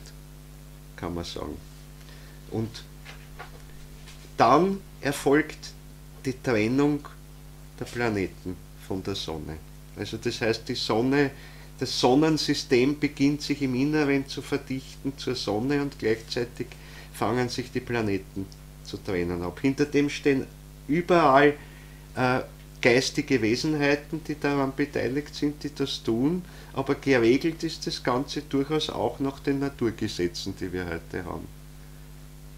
Also das heißt, das passiert nicht nur mehr so spielerisch probierend alleine, sondern da gibt es auch gewisse Regeln bereits drinnen, die vom alten Mond stammen. Dort ist es bereits vorgearbeitet worden, dass jetzt vieles auch nach Naturgesetzen ablaufen kann und dass sich an diese Regeln eben auch die geistigen Wesenheiten halten, weil sie haben ja selber letztlich diese Regeln hervorgebracht. Sie waren ja die Schöpfer dieser Regeln. Und daher ist immer so blöd, wenn man glaubt, man kann also das geistige Wirken durch sogenannte Wunder feststellen, und mit Wunder meint man eine Durchbrechung der Naturgesetze. Also so, es wollte jetzt im Großen der liebe Gott sagen, ach, ich beweise euch dadurch, dass ich da bin, weil ich jetzt meine eigenen Regeln über den Haufen werfe. Und dann müsst ihr an mich glauben. Das ist es eigentlich völlig Meschuge. Also eigentlich gerade, dass diese Naturgesetzmäßigkeiten da sind und dass sie in dieser ausgefeilten Form da sind, als sozusagen wirksame Schöpfungsgedanken da sind, das ist eigentlich, wenn man will, ein Indiz, dass da geistige Wesenheiten dahinter stecken und dass das nicht einfach nur zusammengewürfelt ist, irgendwie also ganz blind passiert. Da steckt Ordnung drinnen. Und diese Ordnung ist aber das Ergebnis von 3 Kosmen in Wahrheit. Jetzt sage ich es bewusst so, jetzt sage ich nicht nur planetarische Entwicklungsstufen, sondern jetzt sage ich es ganz groß, weil eigentlich 3 Kosmen dranhängen. Etwa alles, was da umherum ist. Die vorangegangen sind unserem jetzigen Kosmos, in dem sich auch die Erdentwicklung abspielt. Kosmos meinst du jetzt alter Saturn? Alter Saturn, alte Sonne, alter alter Mond. Das sind die drei Ich meine, Steiner nennt es ja oft auch, zum Beispiel gerade den alten Mond, ganz bewusst auch den Kosmos der Weisheit. Weil das eigentlich erst als Ergebnis hervorgebracht hat, die Weisheit, die wir heute in der Natur und in den Naturgesetzmäßigkeiten finden. Also der alte Mond war noch ganz anders, der war noch nicht so weise am Anfang. Da war viel Kraft und Energie drinnen, aber Weisheit musste dort erst errungen werden. Heute steckt die von Anfang an in jedem Futzel, das erscheint in der physischen Welt. Ist das überall drinnen, sind gewaltige Gesetzmäßigkeiten drinnen, von denen wir heute ein bisschen was kennen. Die Physik glaubt immer, dass sie kurz davor steht, die Weltformel zu finden, die alles erklärt, und meistens kurz bevor der Durchbruch da ist, kommt man drauf, oh Gott, das Gebiet ist viel größer, als man gedacht hat. Weil es war schon im Ende des 19. Jahrhunderts so, hat man den Studenten empfohlen, studiert nicht Physik, weil da ist im Grunde schon fast alles erforscht, da gibt es nichts mehr zu entdecken. No! Mit 1900 kam der große Durchbruch und hat fast alles über den Haufen geworfen. Und das Feld, also nicht über den Haufen geworfen, aber erweitert. In Wahrheit erweitert gewaltig. Also man denkt einerseits die Relativitätstheorie, die einiges, die Perspektive sehr geändert hat, über auch unser ganzes Verständnis, unser physikalisches Verständnis vom Kosmos und seiner Entstehung. Da ist eben zum Beispiel das Prinzip mit dem Urknall in Wahrheit schon drin. Der Einstein mochte das gar nicht, weil seine Gleichungen haben vorgebracht, der Kosmos müsste etwas sein, was veränderlich ist, was sich ausdehnt vielleicht oder einmal zusammenzieht, was jedenfalls nicht seit Ewigkeiten schon besteht und immer bestehen wird, sondern was vielleicht in der Zeit einmal hervortritt und verschwunden ist. Dann hat er extra in seine Gleichungen so ganz willkürlich noch eine sogenannte kosmologische Konstante eingeführt, mit der er das ausgleicht, damit der Kosmos ja für alle Ewigkeit stabil ist. Hat er später als seine größte Eselei bezeichnet. Ist halt so, aber da ist also ein totaler Umbruch im physikalischen Weltbild passiert und dann erst recht durch die Quantentheorie, die letztlich sagt, Materie, so wie wir es uns bis dahin vorgestellt haben, also die Welt besteht aus winzigen Dingen, räumlich fassbaren Dingen, dass das weggefegt wurde. Die Welt besteht aus Wirkungen. Und diese Wirkungen können wir mit unseren Messinstrumenten oder mit unseren Sinnen erfassen, aber diese Wirkungen sind nicht stofflich, sind nicht materiell. Also das heißt, Materie besteht eigentlich nicht aus Materie, sondern aus Wirkungen, die hereinkommen. Und die gehorchen gewissen Gesetzmäßigkeiten, die ich erforschen kann. Also das heißt, im Prinzip sagt damit schon die Naturwissenschaft, die Physik zumindest, die Welt hat einen nicht stofflichen Hintergrund oder einen nicht stofflichen Ursprung. Auf mehr lassen sie sich nicht ein, zu sagen, wo diese Wirkungen herkommen. Ich meine, manche sagen, ja, das ist eben Geistiges, das da wirkt. In Wahrheit gibt es nur Geistiges. Es gibt einige, die das aussprechen, andere sprechen es nicht aus, macht auch gar nichts. Aber sie sagen jedenfalls ganz deutlich, also Materie ist nicht die Grundlage der Welt. Sie ist eine Erscheinung, bloße Erscheinung. Und dahinter stecken Wirkungen. Und diese Wirkungen hinterlassen messbare Spuren. Mehr kann man nicht sagen. Ja, also alles das, diese Gesetzmäßigkeiten sind aber drinnen, jetzt als sich in unserem Kosmos das Sonnensystem bildet und jetzt aus diesem Protostern, könnte man sagen, oder der Protosonne, also der Ursonne, die leuchtet noch nicht, ist aber warm und hat eine gewisse Bewegung, ist was Gasförmiges bis zu einem gewissen Grad. Da fangen sich an, die Planeten herauszugliedern und insbesondere unsere Erde. Genau zu dieser Zeit, wo sich die Erde herauslöst, das kann man heute auch durch die Physik abschätzen, beginnt die Sonne sich so weit zu verdichten, dass die Hitze in ihr so steigt, dass dann auch ein Leuchten herauskommt. Also physikalisch würde man sagen, dass da der Kernfusionsprozess startet in der Sonne.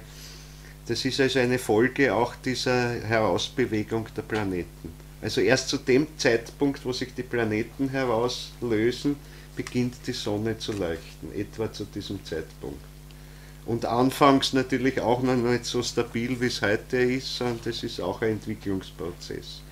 Aber dieser Zeitpunkt, wo sich die Sonne in Wahrheit erst zu bilden beginnt als leuchtendes Zentrum unseres Systems und die Erde und die anderen Planeten allmählich heraustreten, diese Zeit nennt man die hyperboreische Zeit. Hyperboreisch, mit weichen Bo. Zweite jetzt, oder? Hyper, vorher bei Hyper ist mit hartem P und boreisch mit B, mit weichem. Hyperboreische Zeit. Das ist die zweite. Das ist die Nach zweite. der polarischen. Nach der polarischen Zeit. Genau. Nach der polarischen Zeit kommt die hyperboreische Zeit. Man kann sich vorstellen, das ist also ein ziemlich großer Zeitraum, weil das ist jetzt etwa der Zeitraum der 4,5 Milliarden Jahre, die die Wissenschaft für die Erdentwicklung ansetzt. Welche? Die hyperboreische? Die hyperboreische Zeit. Das sind Müsste man also dort, wenn man es aufs Äußere bezieht, etwa dort ansetzen. Wobei, wie gesagt, die Zahlen sind in Wahrheit Hausnummern, aber zum Vergleich vielleicht, um die Verhältnisse zu zeigen, sind es vielleicht irgendwie hilfreich. Etwa während die polarische Zeit müsste man zurückrechnen, dann bis zum Beginn unseres ganzen Universums. Also das heißt, unseres heutigen, das heißt vor 14 Milliarden Jahre. Das müsste man eigentlich, ja. Und das ist das kleine Futsal, bitte. 4. planetarischer Zustand, 4. Lebenszustand, 4. Formzustand. Da fängt es jetzt an mit der polarischen Zeit vor 14 Milliarden Jahren. Da kommt man nicht einmal mit die Kalpers und Jugos. Nein, da kommt die man sind mit. zu Die sind schon, Die ja, sind schon zu klein. die sind schon zu klein. Also es ist gewaltig. Und die hyperboreische wäre dann also Beginn der eigentlichen Erdentwicklung. Also mit unserer Sonne, so wie sie langsam jetzt unsere wird, wie wir sie kennen, und unserer Erde, wie sie wird, da fängt es an. Und dieser Zeitpunkt der Trennung von Sonne, Erde und andere Planeten, das ist in Wahrheit der Zeitpunkt, auf den die Genesis zurückschaut, also die Schilderung in der Bibel, aber sie schildert es nicht eigentlich von der äußeren Seite, sondern sie schildert es von der seelischen Seite her. Also das heißt, in Wahrheit schildert sie diesen Vorgang so, wie er nicht während der physischen Erdentwicklung geschieht, sondern wie er vorbereitet wird in Wahrheit auf der astralischen Ebene. Also ein Formzustand zurück. Wir haben gehabt ungestaltetes Geistiges, gestaltetes Geistiges, astralisch-seelisches und dann physisches. Und eigentlich schildert die Genesis den astralischen Zustand. Aber der ist genau das, was dann während des physischen Zustandes die leitenden Kräfte hereinbringt. Dieses Seelische steckt im Hintergrund. Also man kann das auch sozusagen überdeckt sehen. Daher seht ihr mit diesen Zuständen, man darf sich auch die nicht immer so einfach nur wie ein Nacheinander vorstellen, sondern man muss sie sich auch wie ein Miteinander vorstellen. Weil natürlich sind ja auch die geformten Schöpfungsgedanken dahinter, sonst hätten ja zum Beispiel die Naturgesetze nicht wirken in dem Ganzen. Also die sind auch anwesend da drinnen. Und das geistige Urbild natürlich auch. Also ihr seht, wie schwierig das ist. Ich will das jetzt auch gar nicht versuchen aufzudröseln, ja wie geht denn das mit nacheinander und nebeneinander und ineinander. Bei der geistigen Betrachtung muss man so flexibel sein, dass man mit dem umgehen kann und die Blickperspektive wechselt. Es lässt sich eben nicht so festnageln wie im Physischen, wo die physische Logik gilt, wo man sagt, na wie ist denn das jetzt? Ist jetzt entweder nacheinander oder ist ineinander? Das sind unsere Alternativen, die wir haben. Im Geistigen gibt es immer nur sowohl als auch oder weder noch, von mir aus auch. weil keins für sich alleine gültig ist, sondern in Wahrheit sind sie immer miteinander gültig, diese verschiedenen Perspektiven. Ich kann nur in der geistigen Betrachtung mal die eine, mal die andere stärker herausheben, stärker ins Bewusstsein heben. Also ihr seht, wie schwierig das eigentlich ist, also aus der geistigen Perspektive diese Dinge zu erfassen, da nichts zu verwechseln und durcheinander zu werfen und eine gewisse Ordnung darin doch zu finden.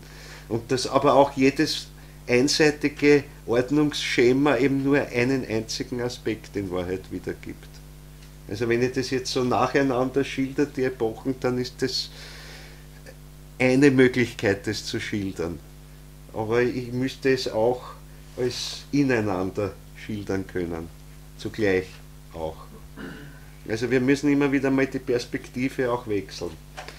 Aber bleiben wir jetzt einmal der Einfachheit halber beim Nacheinander. Also es ist die polarische Epoche, also Entstehung unseres Kosmos, bis hin, dass sich auch unser Planetensystem bildet, und damit fängt an die hyperboreische Zeit. Und da trennt sich jetzt Sonne und Erde, und auf das konzentriert sich die Schilderung der Genesis. Und darum heißt es, am Anfang schufen die Elohim den Himmel und die Erde. Damit ist eigentlich diese Trennung Sonne, Erde, ja, und natürlich der Sternenhintergrund ist auch irgendwo da, aber geistig oder beziehungsweise astralisch gesehen. Das schildert die Genesis. Ja, auf diese hyperboreische Zeit, also da erfolgt natürlich jetzt auch eben diese Erschaffung des Adam, zunächst auf der seelischen Ebene, und dann geht es herunter auf die physisch-ätherische Ebene, zunächst einmal auf die ätherische Ebene. Na, die ätherische Ebene, das sind die Schilderungen, die in der zweiten Schöpfungsgeschichte, also im zweiten Kapitel der Genesis sind, im Garten Eden. Das hat es vor allem mit den Ätherkräften zu tun. Da ist Physisches auch schon da hat sich die Erde schon zumindest zu einem flüssigen Körper verdichtet, der aber von einer Lufthülle oder Gashülle umgeben ist noch, und der Garten Eden spielt sich in der Peripherie dieses Gebildes ab, der etwa bis zur Mondbahn geht. Weil also Erdensubstanz und Mondensubstanz sind zu dem Zeitpunkt noch nicht getrennt. Also das heißt, wir gehen jetzt mit der Schilderung zweites Kapitel der Genesis, Garten Eden, hinein in den Übergang von der hyperboreischen Zeit in die sogenannte lemurische Zeit. Die lemurische Zeit ist die, wo eben unten die Erde sich zumindest zu einem flüssigen Zustand verdichtet, teilweise auch feuerflüssigen Zustand. Das ist, also da sind starke Wärmekräfte auf jeden Fall tätig, auch in der Erde. Sie ist umgeben von einer gasartigen Atmosphäre, die natürlich noch ganz anders ist als unsere heutige Atmosphäre, und da ist die Mondensubstanz auch noch in dem Gesamtgebilde drinnen. Also der Mond ist noch nicht als etwas Selbstständiges herausgetreten, und die Erde, und das ist vor allem auch wichtig, ist auch noch nicht verdichtet zu einem mehr oder weniger festen Körper. Also das Ganze ist ein großes Gebilde, das da jetzt allerdings bereits um die Sonne kreist in einem gewissen Rhythmus, auch zunächst nur in einem ganz anderen Verhältnis, wie das mit Tag und Nacht natürlich ist, also von unserer normalen 24-Stunden-Drehung ist da so noch keine Rede. Es ändert sich dann später. Ja, da ist also der Garten Eden, und Adam, wenn man so will, das Adam-Wesen umfasst jetzt diese ganze Erdensphäre und vor allem also diese Peripherie. Dort lebt diese Adam-Geistigkeit, die aber schon als Ich und als Wärmeimpuls vorher in der polarischen Zeit, also am Anfang zumindest, also im Übergang zur hyperboreischen Zeit erschaffen wurde. Da ist die Erschaffung des Menschen, nicht wahr, in der hyperboreischen Zeit eigentlich, nachdem sich Sonne und Erde getrennt haben. Da ist diese Erschaffung, das Werk der Elohim, geschildert in der Genesis, aber von der seelischen Seite her. Aber das ist der Hintergrund, der sich jetzt abspielt, eben in der hyperboreischen Zeit. Und gegen Ende zu geht es aber dann über jetzt bereits ins Ätherische, ins Physische sogar, besonders dann eben in der lemurischen Zeit. Da ist dieser Übergang. Aber der Adam ist noch, er lebt sozusagen in dem ganzen Umkreis. Dort ist das der Garten Eden, oder wie es der Dante so schön nennt, das irdische Paradies. Ja, ganz interessant, er hat diesen interessanten Namen, er nennt es das irdische Paradies. Das ist diese Paradieseswelt, die eigentlich die äußerste Peripherie der damaligen Erde bildet. Und dort sich verdichtet eben bis zum luftförmigen, gasförmigen Element. Daher steht in der zweiten Schöpfungsgeschichte, das steht ja nicht in der ersten, also das heißt im ersten Kapitel, sondern im zweiten erst, und Jahwe Elohim hauchte ihm den lebendigen Odem ein.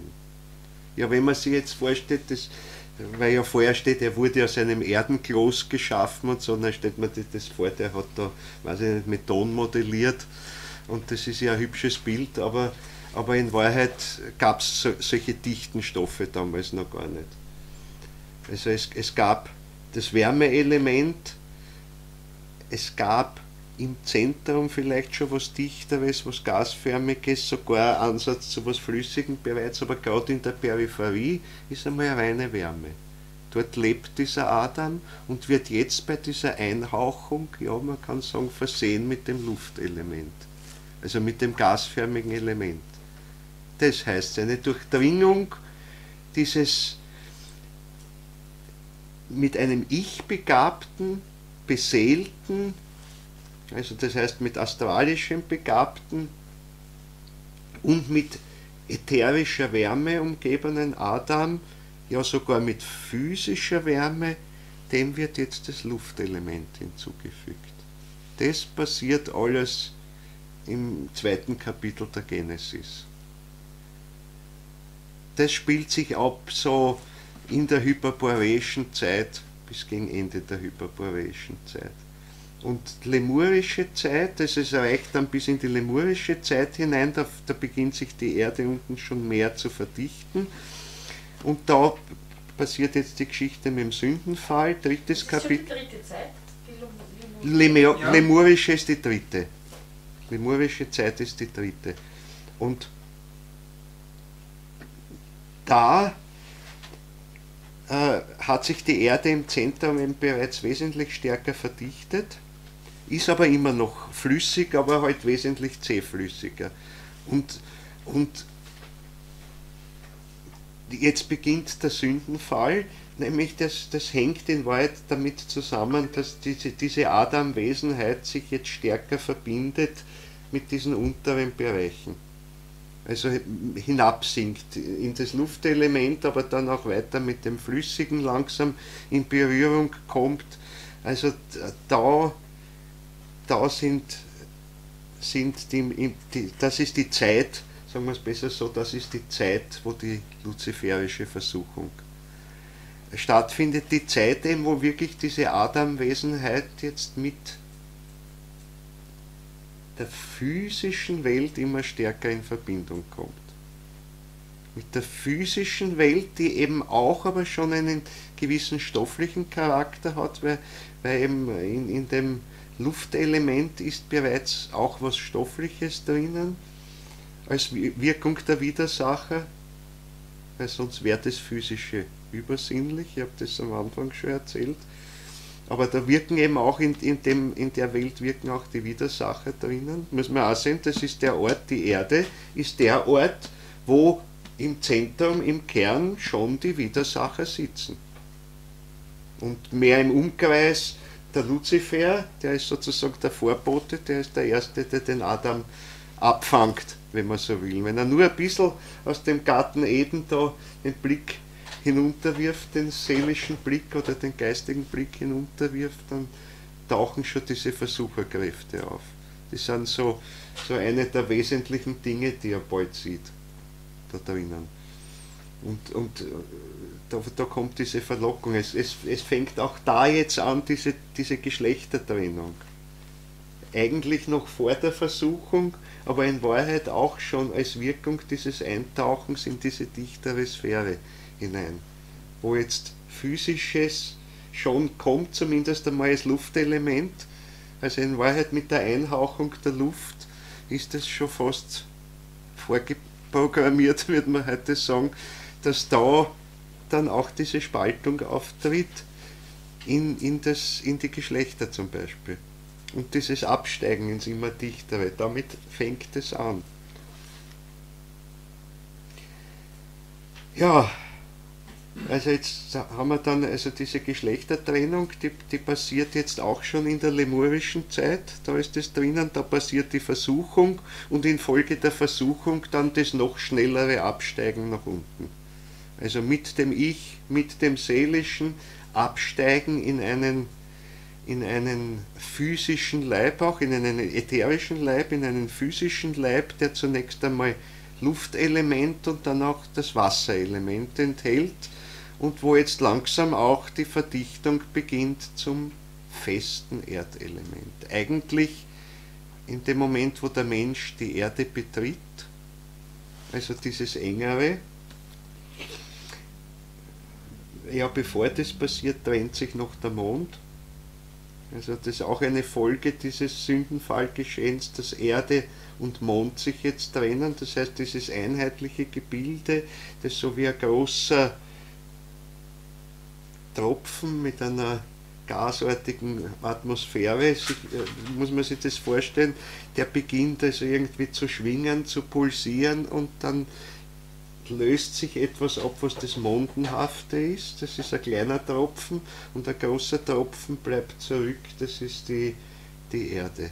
Und der Adam steckt jetzt da irgendwo dazwischen, könnte man sagen. Der steigt jetzt da aber hinunter in die Erdenwelt.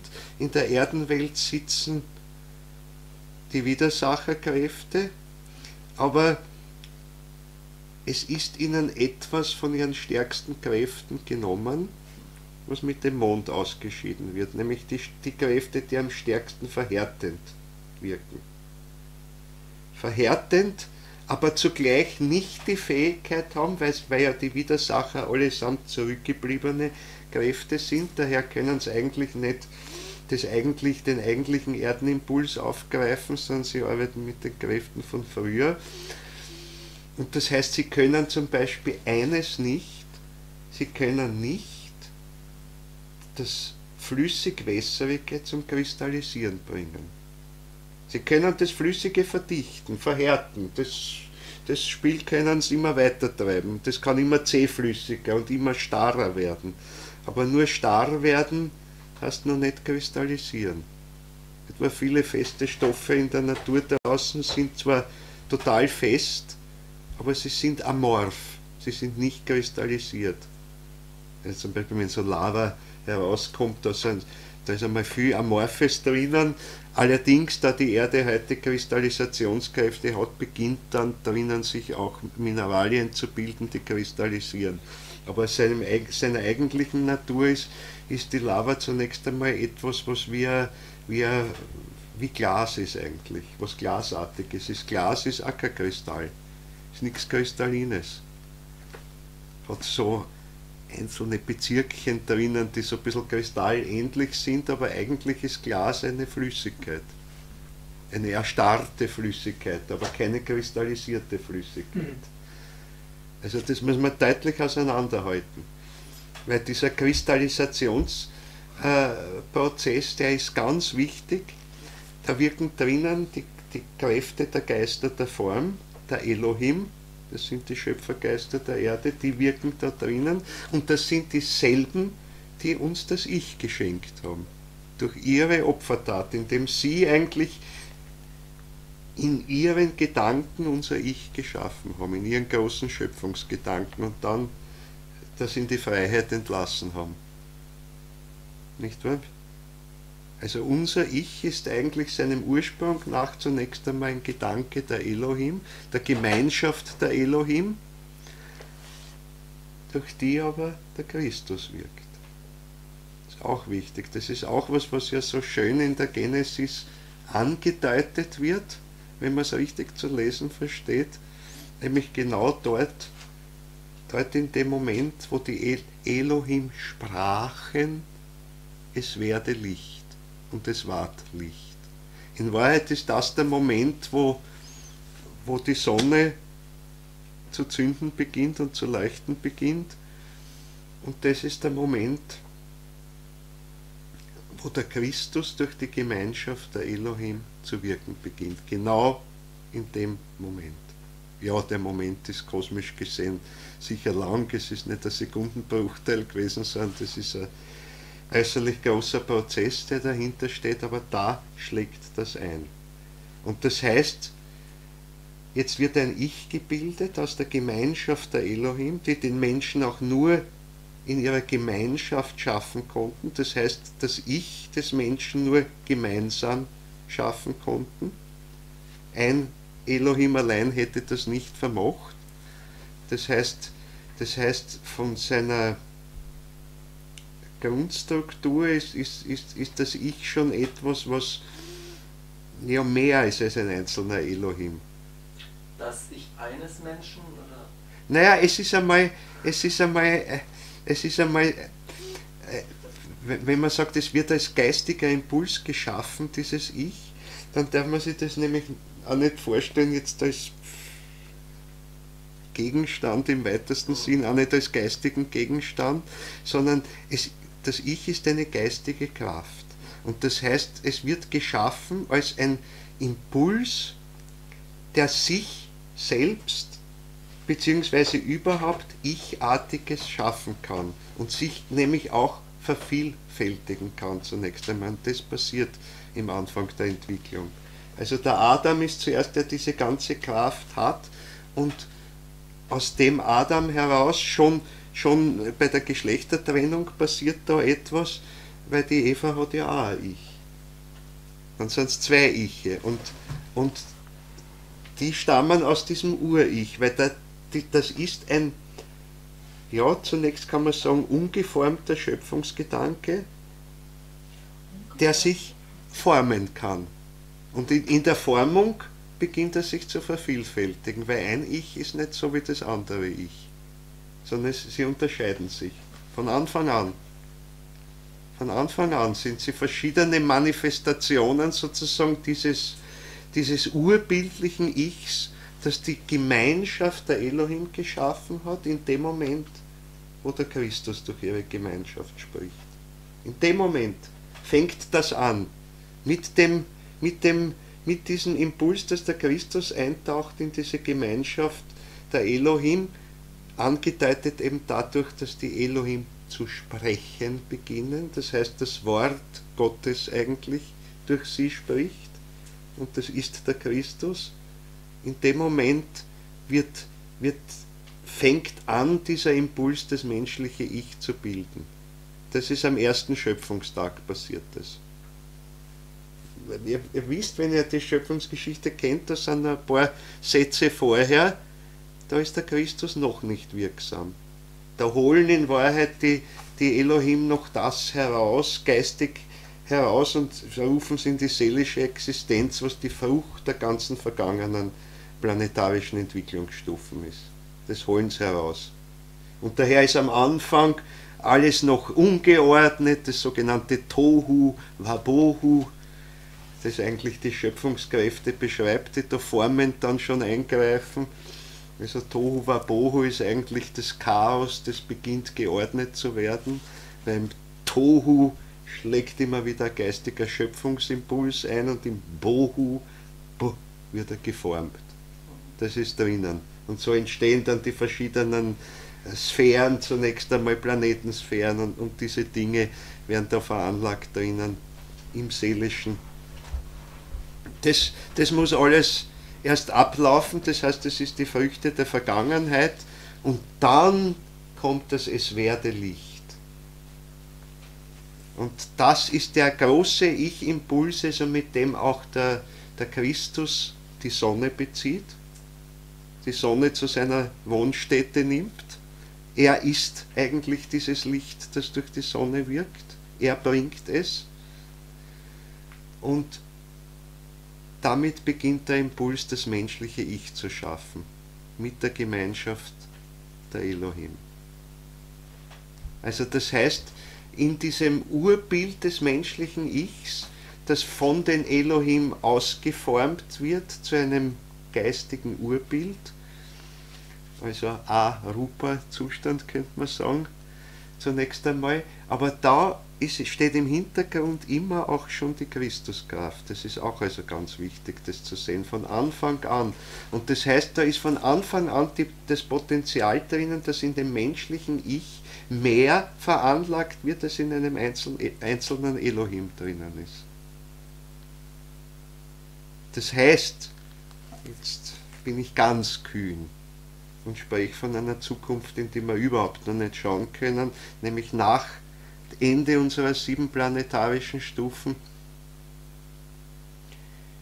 Dann stehen nämlich wir auf dem geistigen Niveau, auf dem die Elohim während der Erdentwicklung stehen. Und wenn sich die zusammenschließen, wieder positiv? Naja, die Elohim werden dann auch eine weitere Entwicklung gemacht.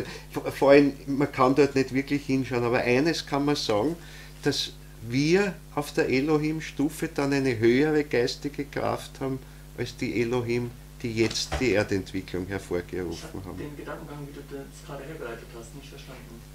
Also es ist erstens in dem menschlichen Ich der Gemeinschaftsimpuls von 7 Elohim, nicht nur eines einzigen. Und dadurch ist etwas drinnen, was kein einziger dieser Elohim für sich hätte schaffen können. Also das heißt, da ist in dem Ich, das da geschaffen wird, schon etwas, was mehr ist als ein einzelner Elohim, von der Anlage her. Und dann ist der entscheidende Impuls, dass der Christus unmittelbar dadurch wirkt. Unmittelbar in dieser Schaffung. Das ist das Besondere. Das ist das Besondere, das uns also eine ganz hohe Entwicklung letztlich ermöglichen kann, das uns aber auch sehr viele Prüfungen auferlegt. Wesentlich mehr Prüfungen, als sie anderen geistigen Wesenheiten auferlegt werden. Ich meine, diese Prüfung, also etwas Verwandtes, machen im Grunde nur die Widersacher mit. Die Engelwesenheiten, die hohen Engelwesenheiten, die über uns stehen, haben diese Prüfungen nicht. Also da sind wir mit den Widersachern eher verwandt. Und das heißt, die gehen in Wahrheit diesen Opferweg, der es eben auch ist, nämlich dieses Leid auf sich zu nehmen, mit. Die Widersacher.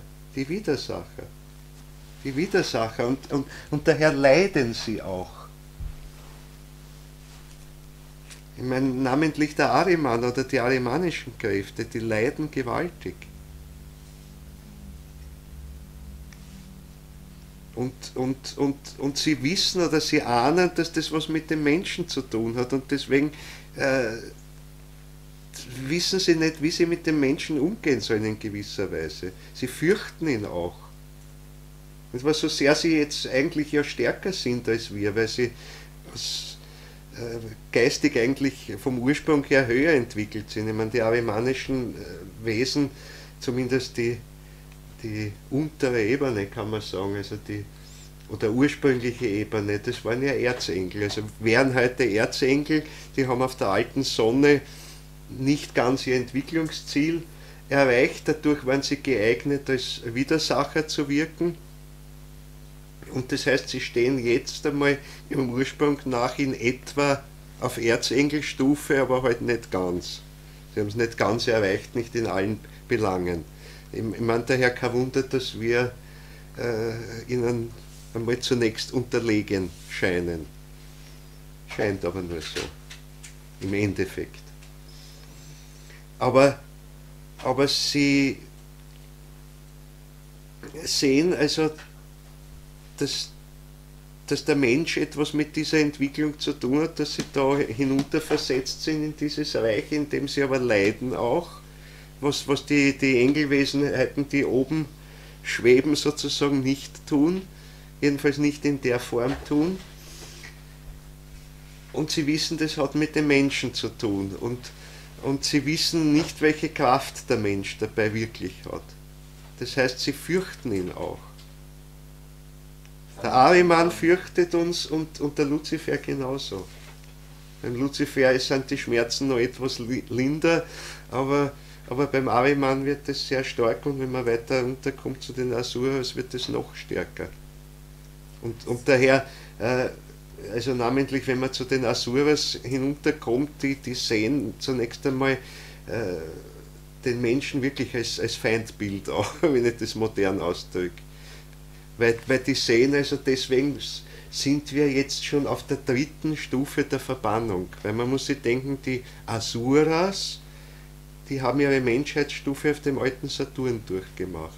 Sind dann schon bereits auf der alten Sonne zurückgeblieben, also sind dort bereits zurückgebliebene Wesen, auf dem alten Mond verstärkt sie das und jetzt auf der Erde erst recht. Und im Grunde das alles wegen des Menschen oder durch den Menschen, oder jedenfalls hat der Mensch was damit zu tun. Und also das heißt, die sind wirklich uns Spinnefeind. Bei den arimanischen Kräften, bei den rein arimanischen ist es noch etwas anders. Die fürchten den Menschen auch. Man kann aber nicht direkt sagen, dass sie ihn hassen. Sie sind so irgendwie unentschieden. Und eigentlich tut sich der Ahriman schwer, mit uns umzugehen. Er weiß uns nicht so recht einzuschätzen, weil andererseits bewundert er uns auch, dass im menschlichen Ich diese schöpferische Quelle drinnen ist. Das spürt er sehr stark, und die will er ja auch heran.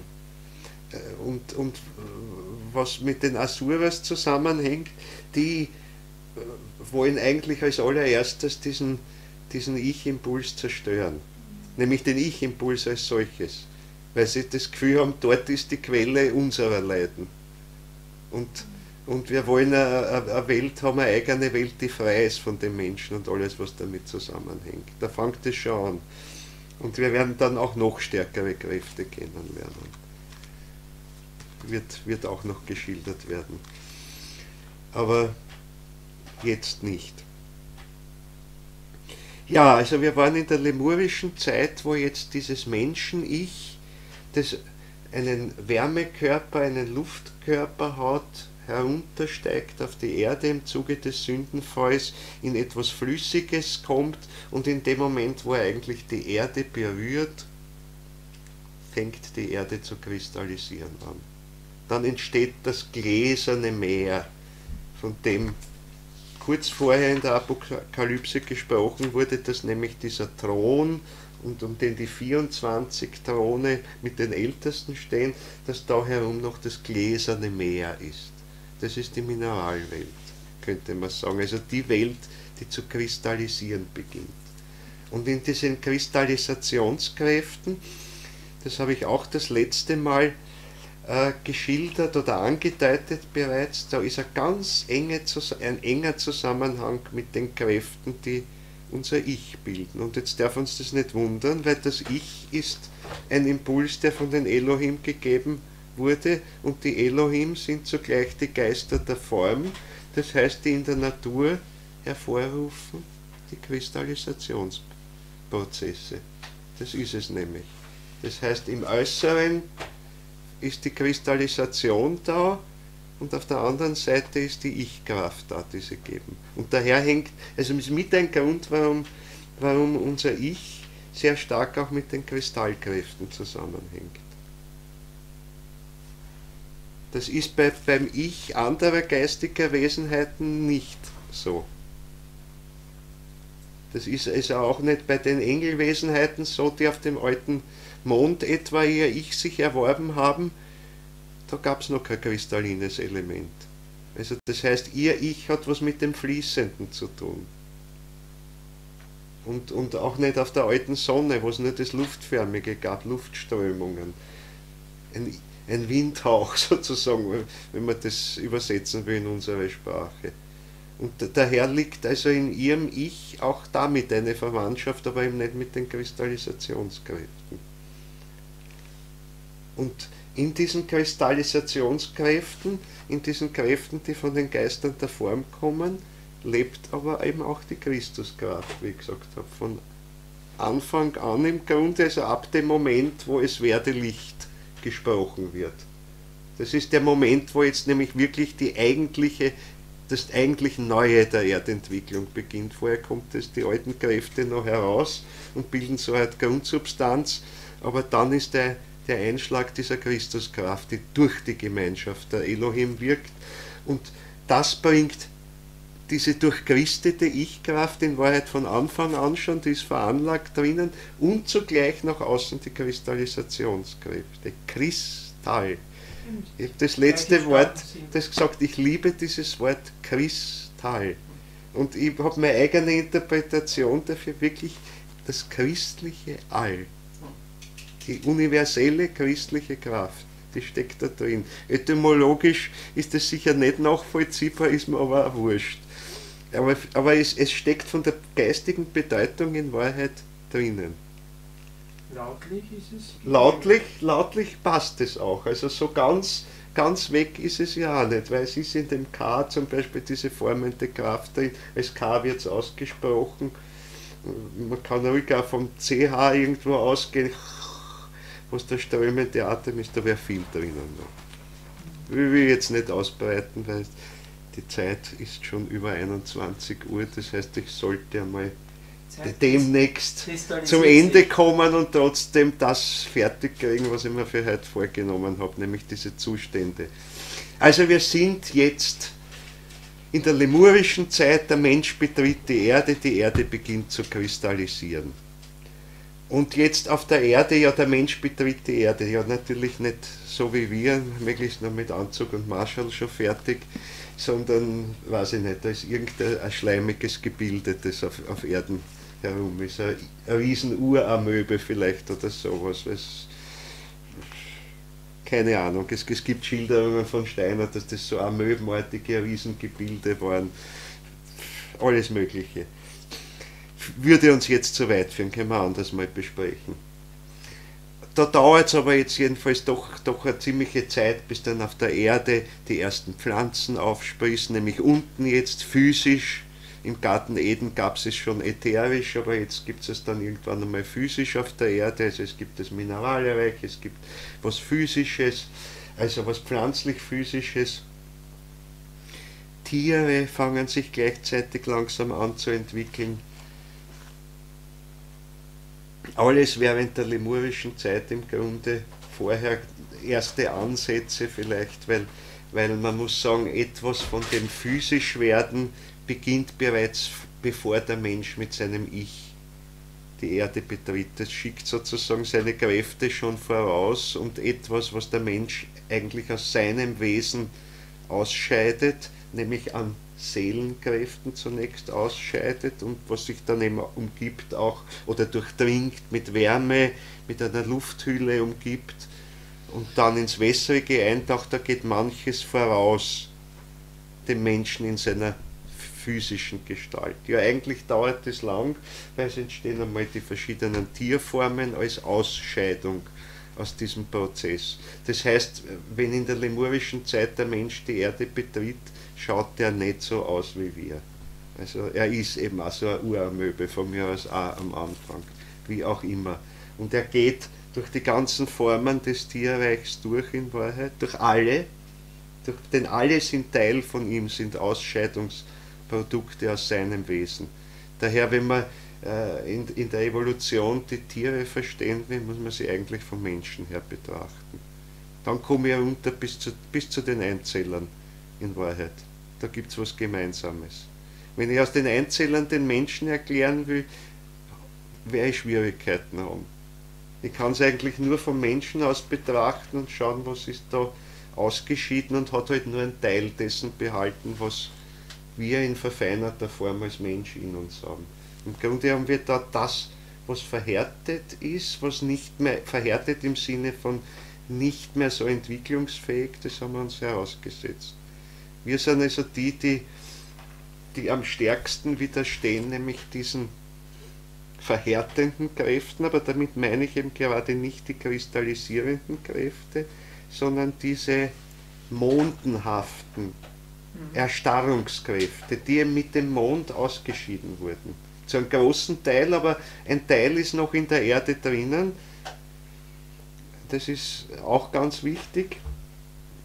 Die Widersacher bedienen sich dieser Kräfte sehr stark. Und diese Kräfte sind es eigentlich, die immer wieder was herausreißen aus dem werdenden Menschenleben und frühzeitig manifestieren als die Tierformen zum Beispiel. Auch als die Pflanzenformen. Ja, selbst als das Mineralische, das kristallisiert.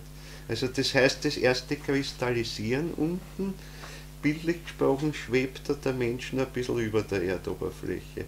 Dann fängt es unten an zu kristallisieren, das schickt er voraus. Dann fängt da irgendwas zu leben an da drinnen, pflanzlich zu leben, tierisch zu leben. Noch kein wirklicher Unterschied, was ist tierisch, was ist pflanzlich. Das beginnt sich dann immer mehr zu differenzieren und jetzt langsam steigt der Mensch, kommt er näher. Also im Sinn der Bibel oder im geistigen Sinn hat er da eigentlich schon die Erde betreten, aber halt noch nicht in unserer Gestalt. Das muss durchs ganze Tierreich zugehen und das Letzte, was halt ausgeschieden wird, sind halt die höheren Affen von mir aus und Menschenaffen und sowas. Das ist was aus der Entwicklung ausscheidet.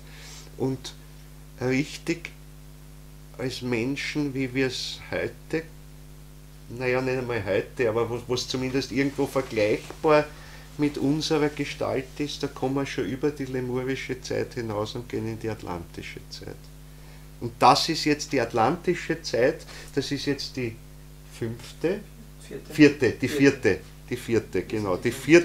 das vierte Hauptzeitalter.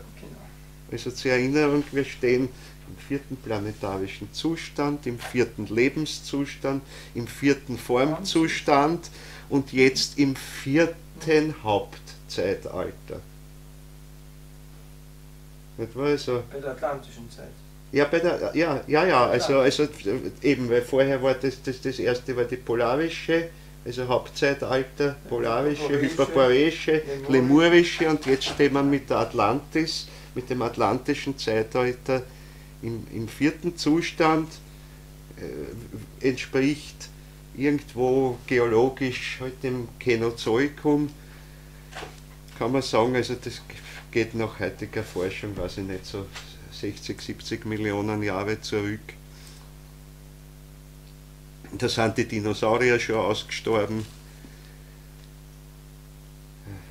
Als die Dinosaurier ausgestorben sind, beginnt die Blüte der Säugetiere. Es gibt sie schon vorher so als kleine Tiere, aber jetzt fangen sie an, die Erde zu dominieren. Die Saurier sterben nicht eigentlich so ganz aus, sondern sie erheben sich in die Lüfte. Die haben nämlich ein bisschen was Luziferisches drinnen in ihrem inneren Wesen, im Äußeren aber was Arimanisches, aber sie erheben sich. Wird nämlich die Vogelwelt daraus. In Wahrheit sind das die unmittelbaren Nachfahren der Dinosaurier, glaubt man nicht. Es gibt ja ein paar so Übergangsspuren, der berühmte Archaeopteryx, also ein Flugsaurier. Da gab es den Unterschied, es gab auch Saurier, die in ihren typischen Formationen wahrscheinlich also gejagt haben auch und Ding, was die Vögel dann in einem Vogelzug übernommen haben, diese koordinierten Aktionen, wo das Astralische dahinter steckt. Nur so als Randbemerkung, dass man sieht, wo das ungefähr sich abspielt. Also jetzt aber, das spielt sich also übrigens lemurische Zeit in der Geologie, würde man sagen, das ist das Mesozoikum, das Erdmittelalter ungefähr. So ganz grob geschätzt. So, wir gehen jetzt in die atlantische Zeit da dauert es auch noch eine Weile, bis es jetzt aus den Säugetieren sich einmal diese affenartigen Wesen abspalten, wo dann jetzt langsam beginnt der mühsame Versuch der Aufrichtung. Wo also jetzt die Christuskraft in Wahrheit durch das Ich so stark wirkt, dass sie den Körper so ergreift, dass sie ihn aufrichtet. Das ist der spannende Moment. Ich meine, das ist der große Moment in der Menschheitsgeschichte, den im Kleinen jedes Kind durchmacht, das auf die Welt kommt, bis es dann beginnt, sich aufzurichten langsam, halt erst den Kopf zu heben. Das ist schon mal was Wichtiges, den Kopf frei zu erheben. Da tun sich die Tiere schon unheimlich schwer, weil das ist immer in der Horizontale irgendwo und der Kopf hängt vorn dran an der Wirbelsäule. Das ist also eigentlich sehr schwer für das Tier da. Ja, sicher ein Hirsch, wenn er röhrt, kann sich ein bisschen aufrichten, aber das ist eben nicht die normale Haltung. Der Mensch, da ist das Ich dahinter und in dem Ich die Christuskraft, die eigentliche aufrichte Kraft, die jetzt diesen Körper aufrichtet. Und halt dies nicht schaffen, die zurückbleiben, das sind halt dann die Menschenaffen und diese Dinge. Aber dann ist irgendwo so weit, wo halt die ersten Wesen sind, die wirklich aufgerichtet sind, die das zumindest sehr wackelig versuchen. Also das sind zum Beispiel die Australopithecen, sind so eine Übergangsstufe, die werden auch als Vormenschen bezeichnet in der Archäologie und so, Paläontologie. Da kann sich das Ich aber auch noch nicht so richtig inkarnieren, aber man spürt schon, da fängt es an irgendwo, da fängt es an zu wirken. Und dann kommen halt die Frühmenschen langsam, also die bekannten, weiß nicht, Homo rudolfensis oder Homo habilis und Homo erectus und wie die alle heißen. Homo denisova in Sibirien, also die Neandertaler, wo es also durchaus eben Paarungsgemeinschaften gab untereinander, auch mit dem Homo sapiens, der sich dann herausbildet, eben relativ gleichzeitig auch noch mit den Neandertalern und dergleichen, lebt mit den Denisov-Menschen. Und das ist unsere heute Körperlichkeit im Wesentlichen. Also das heißt, da kommen wir schon in die spätatlantische Zeit in Wahrheit hinein. Nicht wahr? Weil atlantische Zeit ist im Grunde gewidmet dem, dass sich die menschliche Gestalt aufzurichten beginnt, dass sie das trainiert und dann wirklich die ersten menschenartigen Formen heraustreten. Das ist die atlantische Zeit in Wahrheit. Und weiß ich nicht, Homo rudolfensis oder so Homo habilis und das ist vor etwa 2 Millionen Jahren ungefähr Größenordnung. Also laut äußerer Forschung. Ich sage halt die Makeln, die äußeren auch dazu, dass man ein bisschen einen Vergleich hat, wo wir da ungefähr stehen.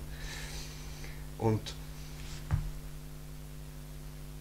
dann geht es so weit, dass es am Ende der atlantischen Zeit, sprich am Ende der Eiszeit, im Grunde diese Frühmenschen inklusive Neandertaler und so aussterben, verschwinden und nur mehr die eine Form der Homo sapiens überbleibt.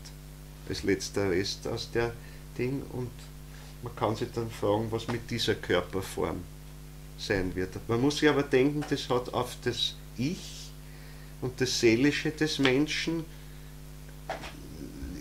jedenfalls keinen zerstörenden Einfluss oder so, dass unten irgendwelche Körperlichkeiten aussterben im Laufe der Zeit. Auch wir werden diese Körperlichkeit, die wir heute haben, ablegen. Sie wird aussterben. Und wir haben ja schon gesprochen, das wird beginnen bereits im 6., 7. Jahrtausend nach Christus, also relativ bald. Da wird das große Aussterben beginnen dieser Menschenform, die wir jetzt haben, und die Menschenform, die dem folgt, wenn sie physisch ist, und das wird sie bis zu einem gewissen Grad noch sein, dann ist sie nicht mehr so stofflich physisch wie wir heute. Physisch ja, aber nicht stofflich, das heißt übersinnlich und in diesem Sinne auch nicht mehr fleischlich inkarniert. Nur so als Perspektive.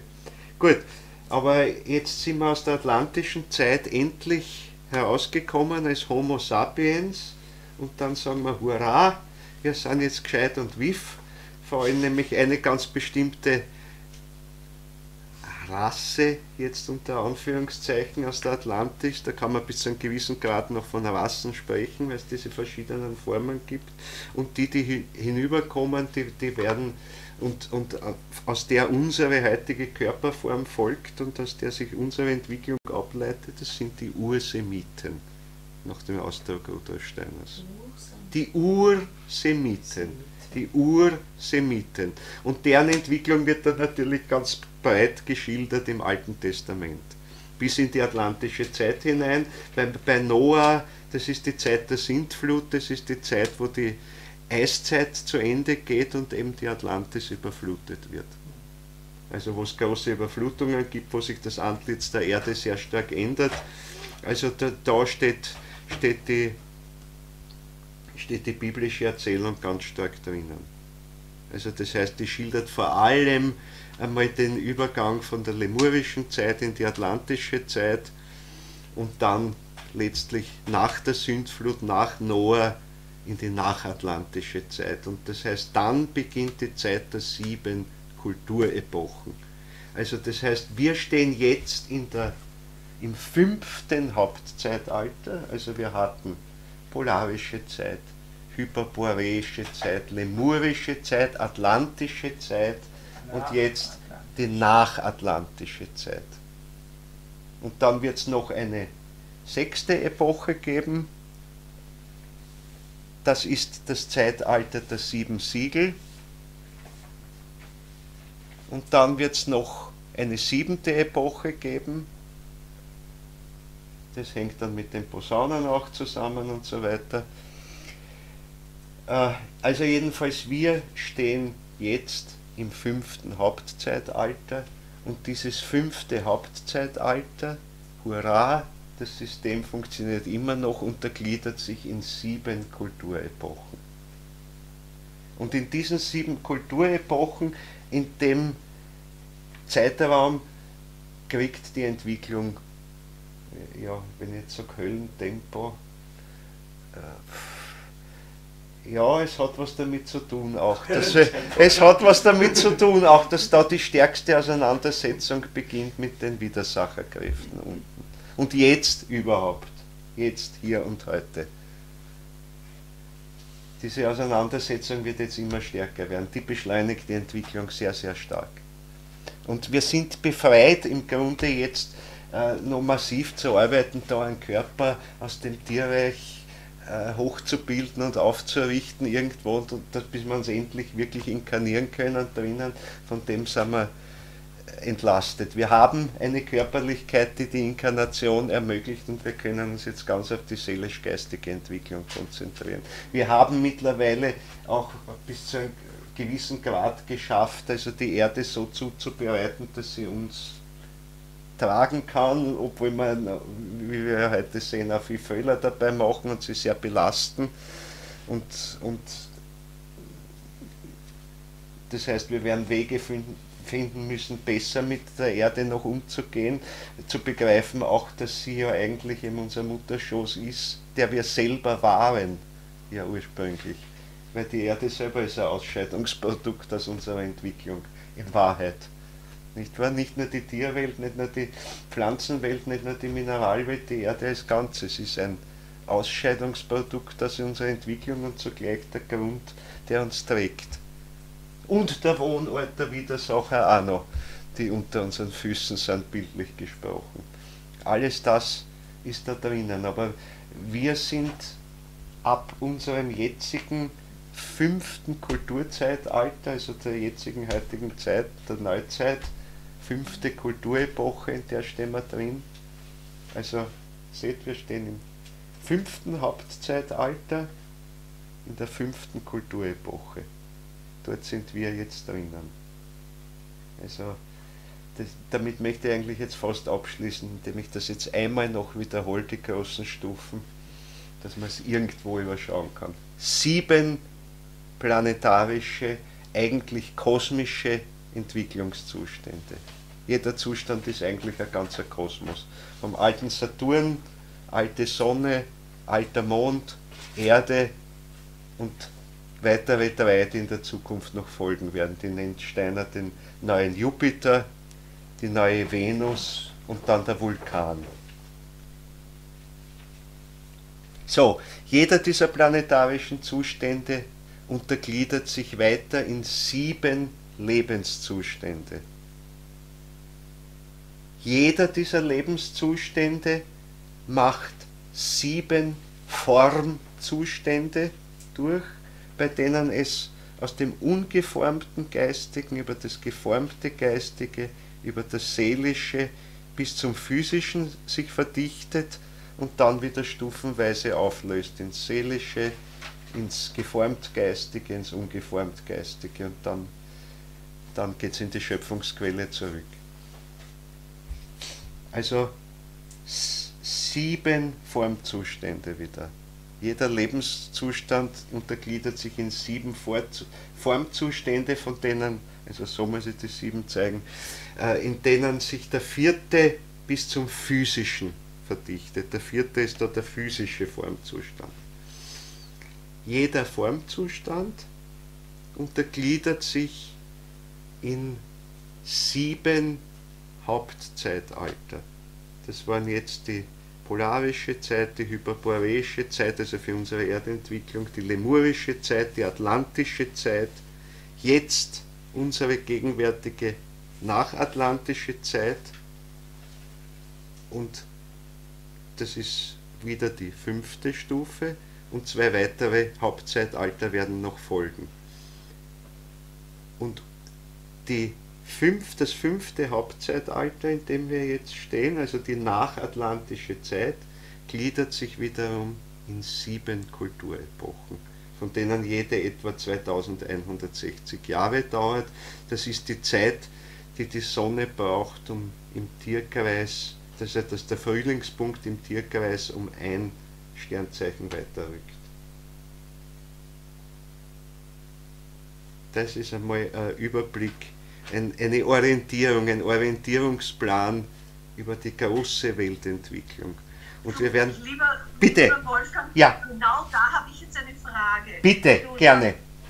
In unserer 5. nachatlantischen Zeit sind die Kulturepochen einem Sternkreiszug, einem Sternzeichen zu. Also Altindisch, Krebs, Persisch, Zwilling und so weiter. Was ist mit Löwe, Jungfrau, Waage, Skorpion und Schütze? Ja, da geht es in die atlantische Zeit zurück. Also, dort läuft es auch durch den Tierkreis. Es ist nur die Frage, wahrscheinlich sind es viel längere Perioden.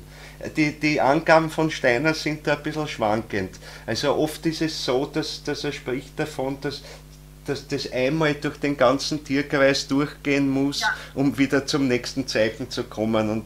Und vielleicht sogar bei den frühen Perioden noch länger. Ja, gut, das wollte ich fragen. Ja, bitte, gerne. Ja, ist eine wichtige Frage. Ist eine wichtige Frage. Danke. Gerne. Ja, also wenn ihr jetzt noch Fragen habt und nicht völlig erschlagen seid, dann bin ich jetzt offen für Fragen. Wer nichts sich gemerkt hat, kann es nachhören auf YouTube, dort gibt es das auch noch einmal. Ich möchte fragen, nur wenn es nicht eine Lawine auslöst. Das werden wir sehen, damit müssen wir leben. Was wir an Gedanken haben, werden doch auch Lebewesen. Ja. Aber ichhafte oder nicht? Nein, nicht ichhafte. Das sind also Elementarwesenartige. Ich meine, es können auch zum Beispiel so Salamanderwesenheiten sein oder mit diesen Verwandte. Ja, okay. werden jetzt, also ja, was heißt das? Das ist dann gemeint, wenn wir jetzt einen Gedanken bilden, wird er dann jetzt schon in die... naja, er ist ein Elementarwesen, das zunächst in uns gefangen ist. Ja. Also erst mit dem Tod wird das freigesetzt aber wir bilden es jetzt. Also wir bilden ununterbrochen Elementarwesen, nicht? Weil jeder Gedanke ist eigentlich ein Elementarwesen, das wir bilden. Jeder lebendige Gedanke. Ich meine, wenn es dann abstirbt, was wir im Bewusstsein erleben, das ist halt nur mehr ein Spiegelbild davon. Also wir malträtieren die natürlich auch ziemlich heute. Das heißt, schon durch die Art unseres Verstandesdenkens haben es die nicht immer angenehm, diese Gedankenelementarwesen, die wir selber bilden. Und auch, also um denen etwas Gutes zu tun, sollte man schleunigst einmal ein lebendigeres Denken erzeugen, weil diese Elementarwesen haben dann natürlich später, überhaupt nach unserem Tod, die wirken ja auch in der Natur irgendwo weiter. Das sind ja Wesenheiten, die da sind, die einen Einfluss haben auf die weitere Entwicklung. Und wenn die, wie soll ich sagen, hint und vorn behindert sind, weil wir sie abtöten eigentlich, so in der Art, wie wir heute denken, wir schaffen sie zwar, aber wir töten sie auch oder beschränken sie, behindern sie in ihrer Tätigkeit, dann hat das natürlich auch einen negativen Einfluss. Also schon allein das Verstandesdenken, ohne dass man noch irgendwas äußerlich angreifen, hat schon eine negative Wirkung auf die Natur. Auch. Es hat eine Notwendigkeit, aber es hat auch seine Schattenseiten. Und lebendige Gedanken, positiv lebendige, ja, die sind auch abgetötet? Nein, die werden eben nicht abgetötet. Das ist eben genau der Punkt. Das ist genau der Punkt. Das heißt, wenn wir lebendige Gedanken entwickeln, je lebendiger sie werden, nämlich überhaupt wenn wir reine Gedanken entwickeln, dann spiegeln wir in Wahrheit nicht mehr am physischen Gehirn, dadurch werden sie nämlich abgetötet, sondern sie bleiben im Ätherischen, das heißt in der Lebenssphäre drinnen. Und dann sind sie sogar etwas Belebendes. Das merkt man im eigenen Organismus, weil in Wahrheit es gibt nichts Besseres, was man für die Gesundheit tun kann, als lebendige Gedanken entwickeln. Das ist die ultimative Heilkur, nur wir können es halt noch nicht richtig. In Wahrheit ist das Gesundheitsmittel schlechthin, weil man muss denken, gerade auch unsere Krankheiten sind wesentlich mitbedingt dadurch, dass wir diese Elementarwesen durch unser Denken normalerweise, so wie wir heute sind, abtöten. Und das sind eigentlich Zerstörungsprozesse, die wir dadurch auch in unseren Organismus hineintragen. Weil Denken auf der nächsten Ebene sind einmal Ätherkräfte. Natürlich steckt Astralisches und Geistiges auch dahinter, aber die Gedankenkräfte sind eigentlich Lebenskräfte, sind dieselben Kräfte, die unseren Körper bilden und erneuern, regenerieren. Und ein bisschen was davon ziehen wir ab, verwenden es fürs Denken und da töten wir es jetzt oben, zumindest mit unserem normalen Verstandesdenken. Das heißt, wir entziehen sie unserem Körper, töten sie ab, wodurch sie eigentlich sogar so etwas wie Giftelemente im Lebensprozess werden. Und das ist eine ganz wesentliche Ursache dafür, dass wir überhaupt krank werden, dass wir also unseren Organismus zerstören. Aber das war unvermeidlich, weil gerade an diesem absterbenden Denken erwachen wir. Und wir brauchen das einmal, um zu unserem Ich-Bewusstsein zu kommen. Aber heute sollten wir so weit sein, dass wir es bis zu einem gewissen Grad schon ohne dem physischen Werkzeug können. Und das ist dort der Fall, wo wir lebendige Gedanken bilden. Und das heißt, die zerstören nichts im Organismus, sondern ganz im Gegenteil, sie wirken belebend auf den Organismus zurück. Da würde ich gerne etwas nachfragen. Ja. Und zwar, ich würde sagen, dass man da auch noch unterscheiden müsste zwischen wahren Gedanken und, also wenn ich jetzt zum Beispiel ein atomistisches Weltbild habe, dann stimmt es zwar innerhalb der Logik des Verstandes, wenn ich jetzt aber mit demselben Verstandesdenken oder mit derselben Logik jetzt geisteswissenschaftliche Gedanken bilde, so wie wir das heute mit den Formverstanden gemacht haben, dann denke ich das zwar auch mit gewissen Kräften des Verstandes, Und dann würde ich sagen, auch dann ist es wahrscheinlich so, dass die Elementarwesen ein bisschen zusammengefroren werden. So ist es, ja. Aber wenn ich jetzt sterbe, dann wird es, also dann werden die umso besser so auch ist es, der ja. Welt ihre So. Kräfte wieder zufügen. So ist es. Dadurch, dass sie sozusagen mal wie komprimiert oder wie gekräftigt wurden. Durch Ja, das Tod ja, so ist es, ja, so ist es.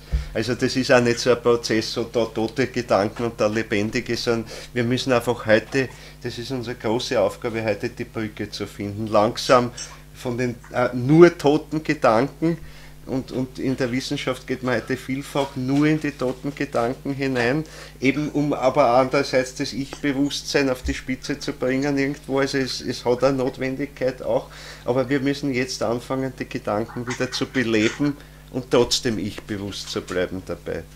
Und das ist ganz wichtig und das wird das Gesundheitsmittel schlechthin sein. Also das sei jetzt auch gesagt für die Corona-Krise, das ist die beste Gesundheitskur, lebendige Gedanken entwickeln. Was versteht man alles unter lebendigen Gedanken? Ja, eben mit verschiedenen Modellen auch umgehen können, sie ineinander verwandeln können. Ich glaube, ich habe jetzt ein Schema, ich habe es logisch verstanden und jetzt sagt mir wer was total im Widerspruch dazu steht.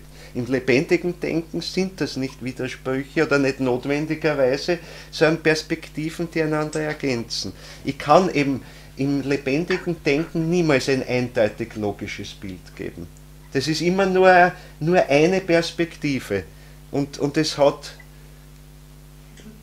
tausende Perspektiven, aber zumindest einmal 12 große. Das hängt mit dem Tierkreis wieder irgendwo zusammen. Also wenn ich es schon mal schaffe, eine Sache von 12 Standpunkten zu betrachten, dann habe ich annähernd einmal einen Überblick, was das Lebendige dahinter ist, die lebendige Wahrheit ist. Also die tote Wahrheit ist, ich schaue von einem und halte es fest und glaube, das ist alles. Im Lebendigen muss ich eigentlich mich geistig herumbewegen um das Ganze und einen ganz anderen Gesichtspunkt einnehmen können. Also zum Beispiel in den Wissenschaften einen total künstlerischen Standpunkt einnehmen können.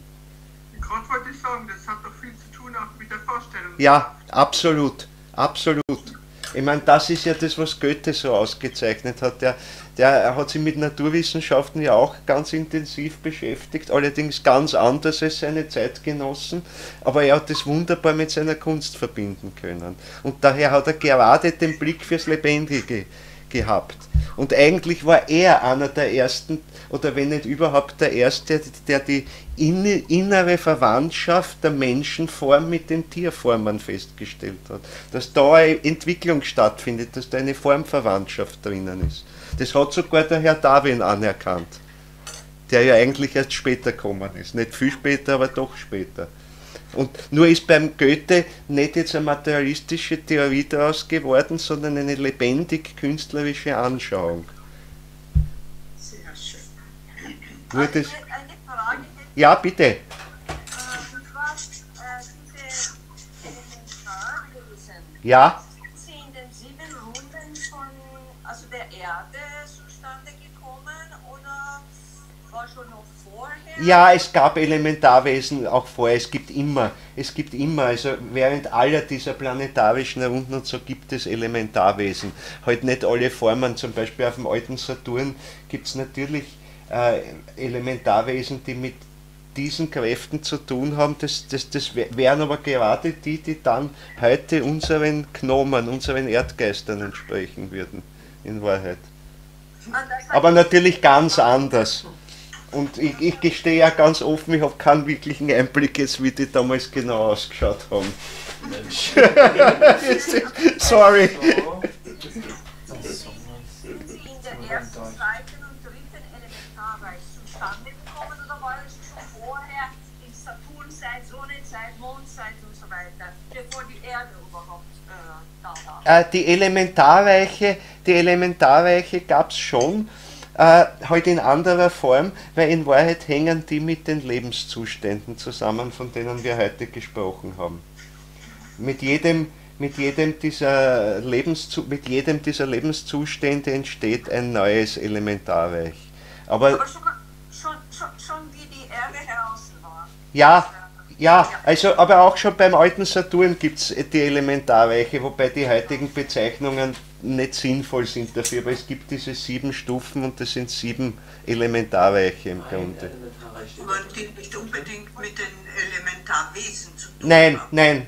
nein, das ist richtig. Und noch Nicht eine Frage direkt. bezüglich lebendiges Denken. Ja. Dass sehr klar ist, was viel Übung bedarf, aber auf der anderen Seite könnten Sie eventuell sagen, ein bisschen schildern, wie dann ausschaut, wenn man wirklich Übungen macht. Ja. Oh, wie sind die ersten Zeichen, dass es wirklich ein lebendiges Denken ist? Naja, also wenn es wirklich, also als Zeichen kann man es schon schildern. Man merkt nämlich dann vom Erleben her schon, dass sich das Denken vom Gehirn löst. Das kann man sehr stark erleben. Es wird also unheimlich viel reicher. Es lässt sich nicht mehr in Worte fassen. Also beim normalen Denken, wie wir heute denken, ist es ja oft einfach ein inneres Sprechen, wenn wir ganz ehrlich sind. Es kann in Bildern auch sein, aber es ist meistens ein inneres Sprechen. Wenn ich wirklich ins lebendige Denken komme, ist es so erreicht, dass ich mit unserem normalen Sprechen auch innerlich nicht mitkomme. Weil, wie soll ich sagen, wenn man aus dem lebendigen Denken heraus etwas schildert, dann kann ich von 100 oder 1000 Sätzen, die ich eigentlich sagen müsste, gerade einen herausbringen. Und den Rest nicht, weil dann bin ich schon wieder weiter. Also es ist einfach unheimlich viel reicher und man spürt das auch, so wie soll ich sagen, vom Erleben, man ist aus dem Kopf draußen. Ich sage immer, man hat das Gefühl, da hebt die Schädeldecke ab. Man spürt, ich bin mit dem Denken um mich herum. Ich bin wirklich außerhalb des Kopfes. Also das Bewusstseinszentrum ist da oben. Natürlich, wenn ich die Augen aufmache, sehe ich immer noch da raus, aber ich spüre, das eigentliche Bewusstseinszentrum ist nicht da jetzt, sondern ich hebe es hoch. Ich hebe es hoch. Aber beginnen tut es schon mit dem logischen Denken. Das heißt, ich muss die Stufen logisches Denken so durchgehen. So, ums heute gewinnen, in richtiger Form das lebendige Denken, nämlich in vollbewusster Form zu entwickeln, ist es richtig. Es ist wichtig, auch durchs logische Denken durchgegangen zu sein. Und nur das logische Denken hilft mir auch, das, was ich da erfahren habe, in vernünftige Worte umzusetzen. Sonst kann ich es nämlich gar nicht sprachlich schildern. Das heißt, ich kann dann vielleicht schwärmen von irgendwelchen Erlebnissen, die ich gehabt habe, aber das bleibt alles irgendwie schwammig. Also gerade was wir in Anthroposophie betreiben, Geisteswissenschaft, wird es erst, wenn ich es auch dann ins logische Denken herunterholen kann. Die Schilderung ist zwar dann immer total einseitig, sie kann nicht anders sein. Ich kann es nicht zugleich von 5 Standpunkten schildern, weil dann wird es ein Chaos. Also das heißt, ich muss schaffen zu sagen, gut, ich wähle jetzt eine Perspektive aus und die kann ich jetzt logisch schildern, sodass es auch für Menschen, die nur das tote Denken haben, verständlich wird. aber wir haben schon einmal gesprochen darüber, Ja, wenn in mir eine Frage steht, ja, und diese Frage ohne nachzuschauen irgendwo. Natürlich kann man nachschauen und aha, Ja. so ist es, so funktioniert es. Aber einfach ohne jegliche Hilfe zu versuchen, ja, selbst dahinter zu kommen. ja. Das ist ein Anfang. Das ist ein Anfang, sicher, ja. Das ist sicher ein Anfang. Ein großer Anfang ist schon überhaupt, dass neue Fragen auftauchen. Dass Dinge, die mir im Leben bis jetzt selbstverständlich waren, plötzlich, wieso eigentlich? Naja, aber diese Selbstverständlichkeit ist es auch so, dass man oft nicht den Grund dahinter weiß, auch nicht wissenschaftlich, Ja, einfach als gegeben man nimmt. mhm. Jetzt, wenn ich diese gegebenen Dinge, die ich den Hintergrund gar nicht weiß und die Ursache nicht Ja. weiß, und wenn ich da beginne, selbst zu denken, Ja. wie könnte es zustande gekommen sein? Das ist ein Anfang von ein lebendiges Denken.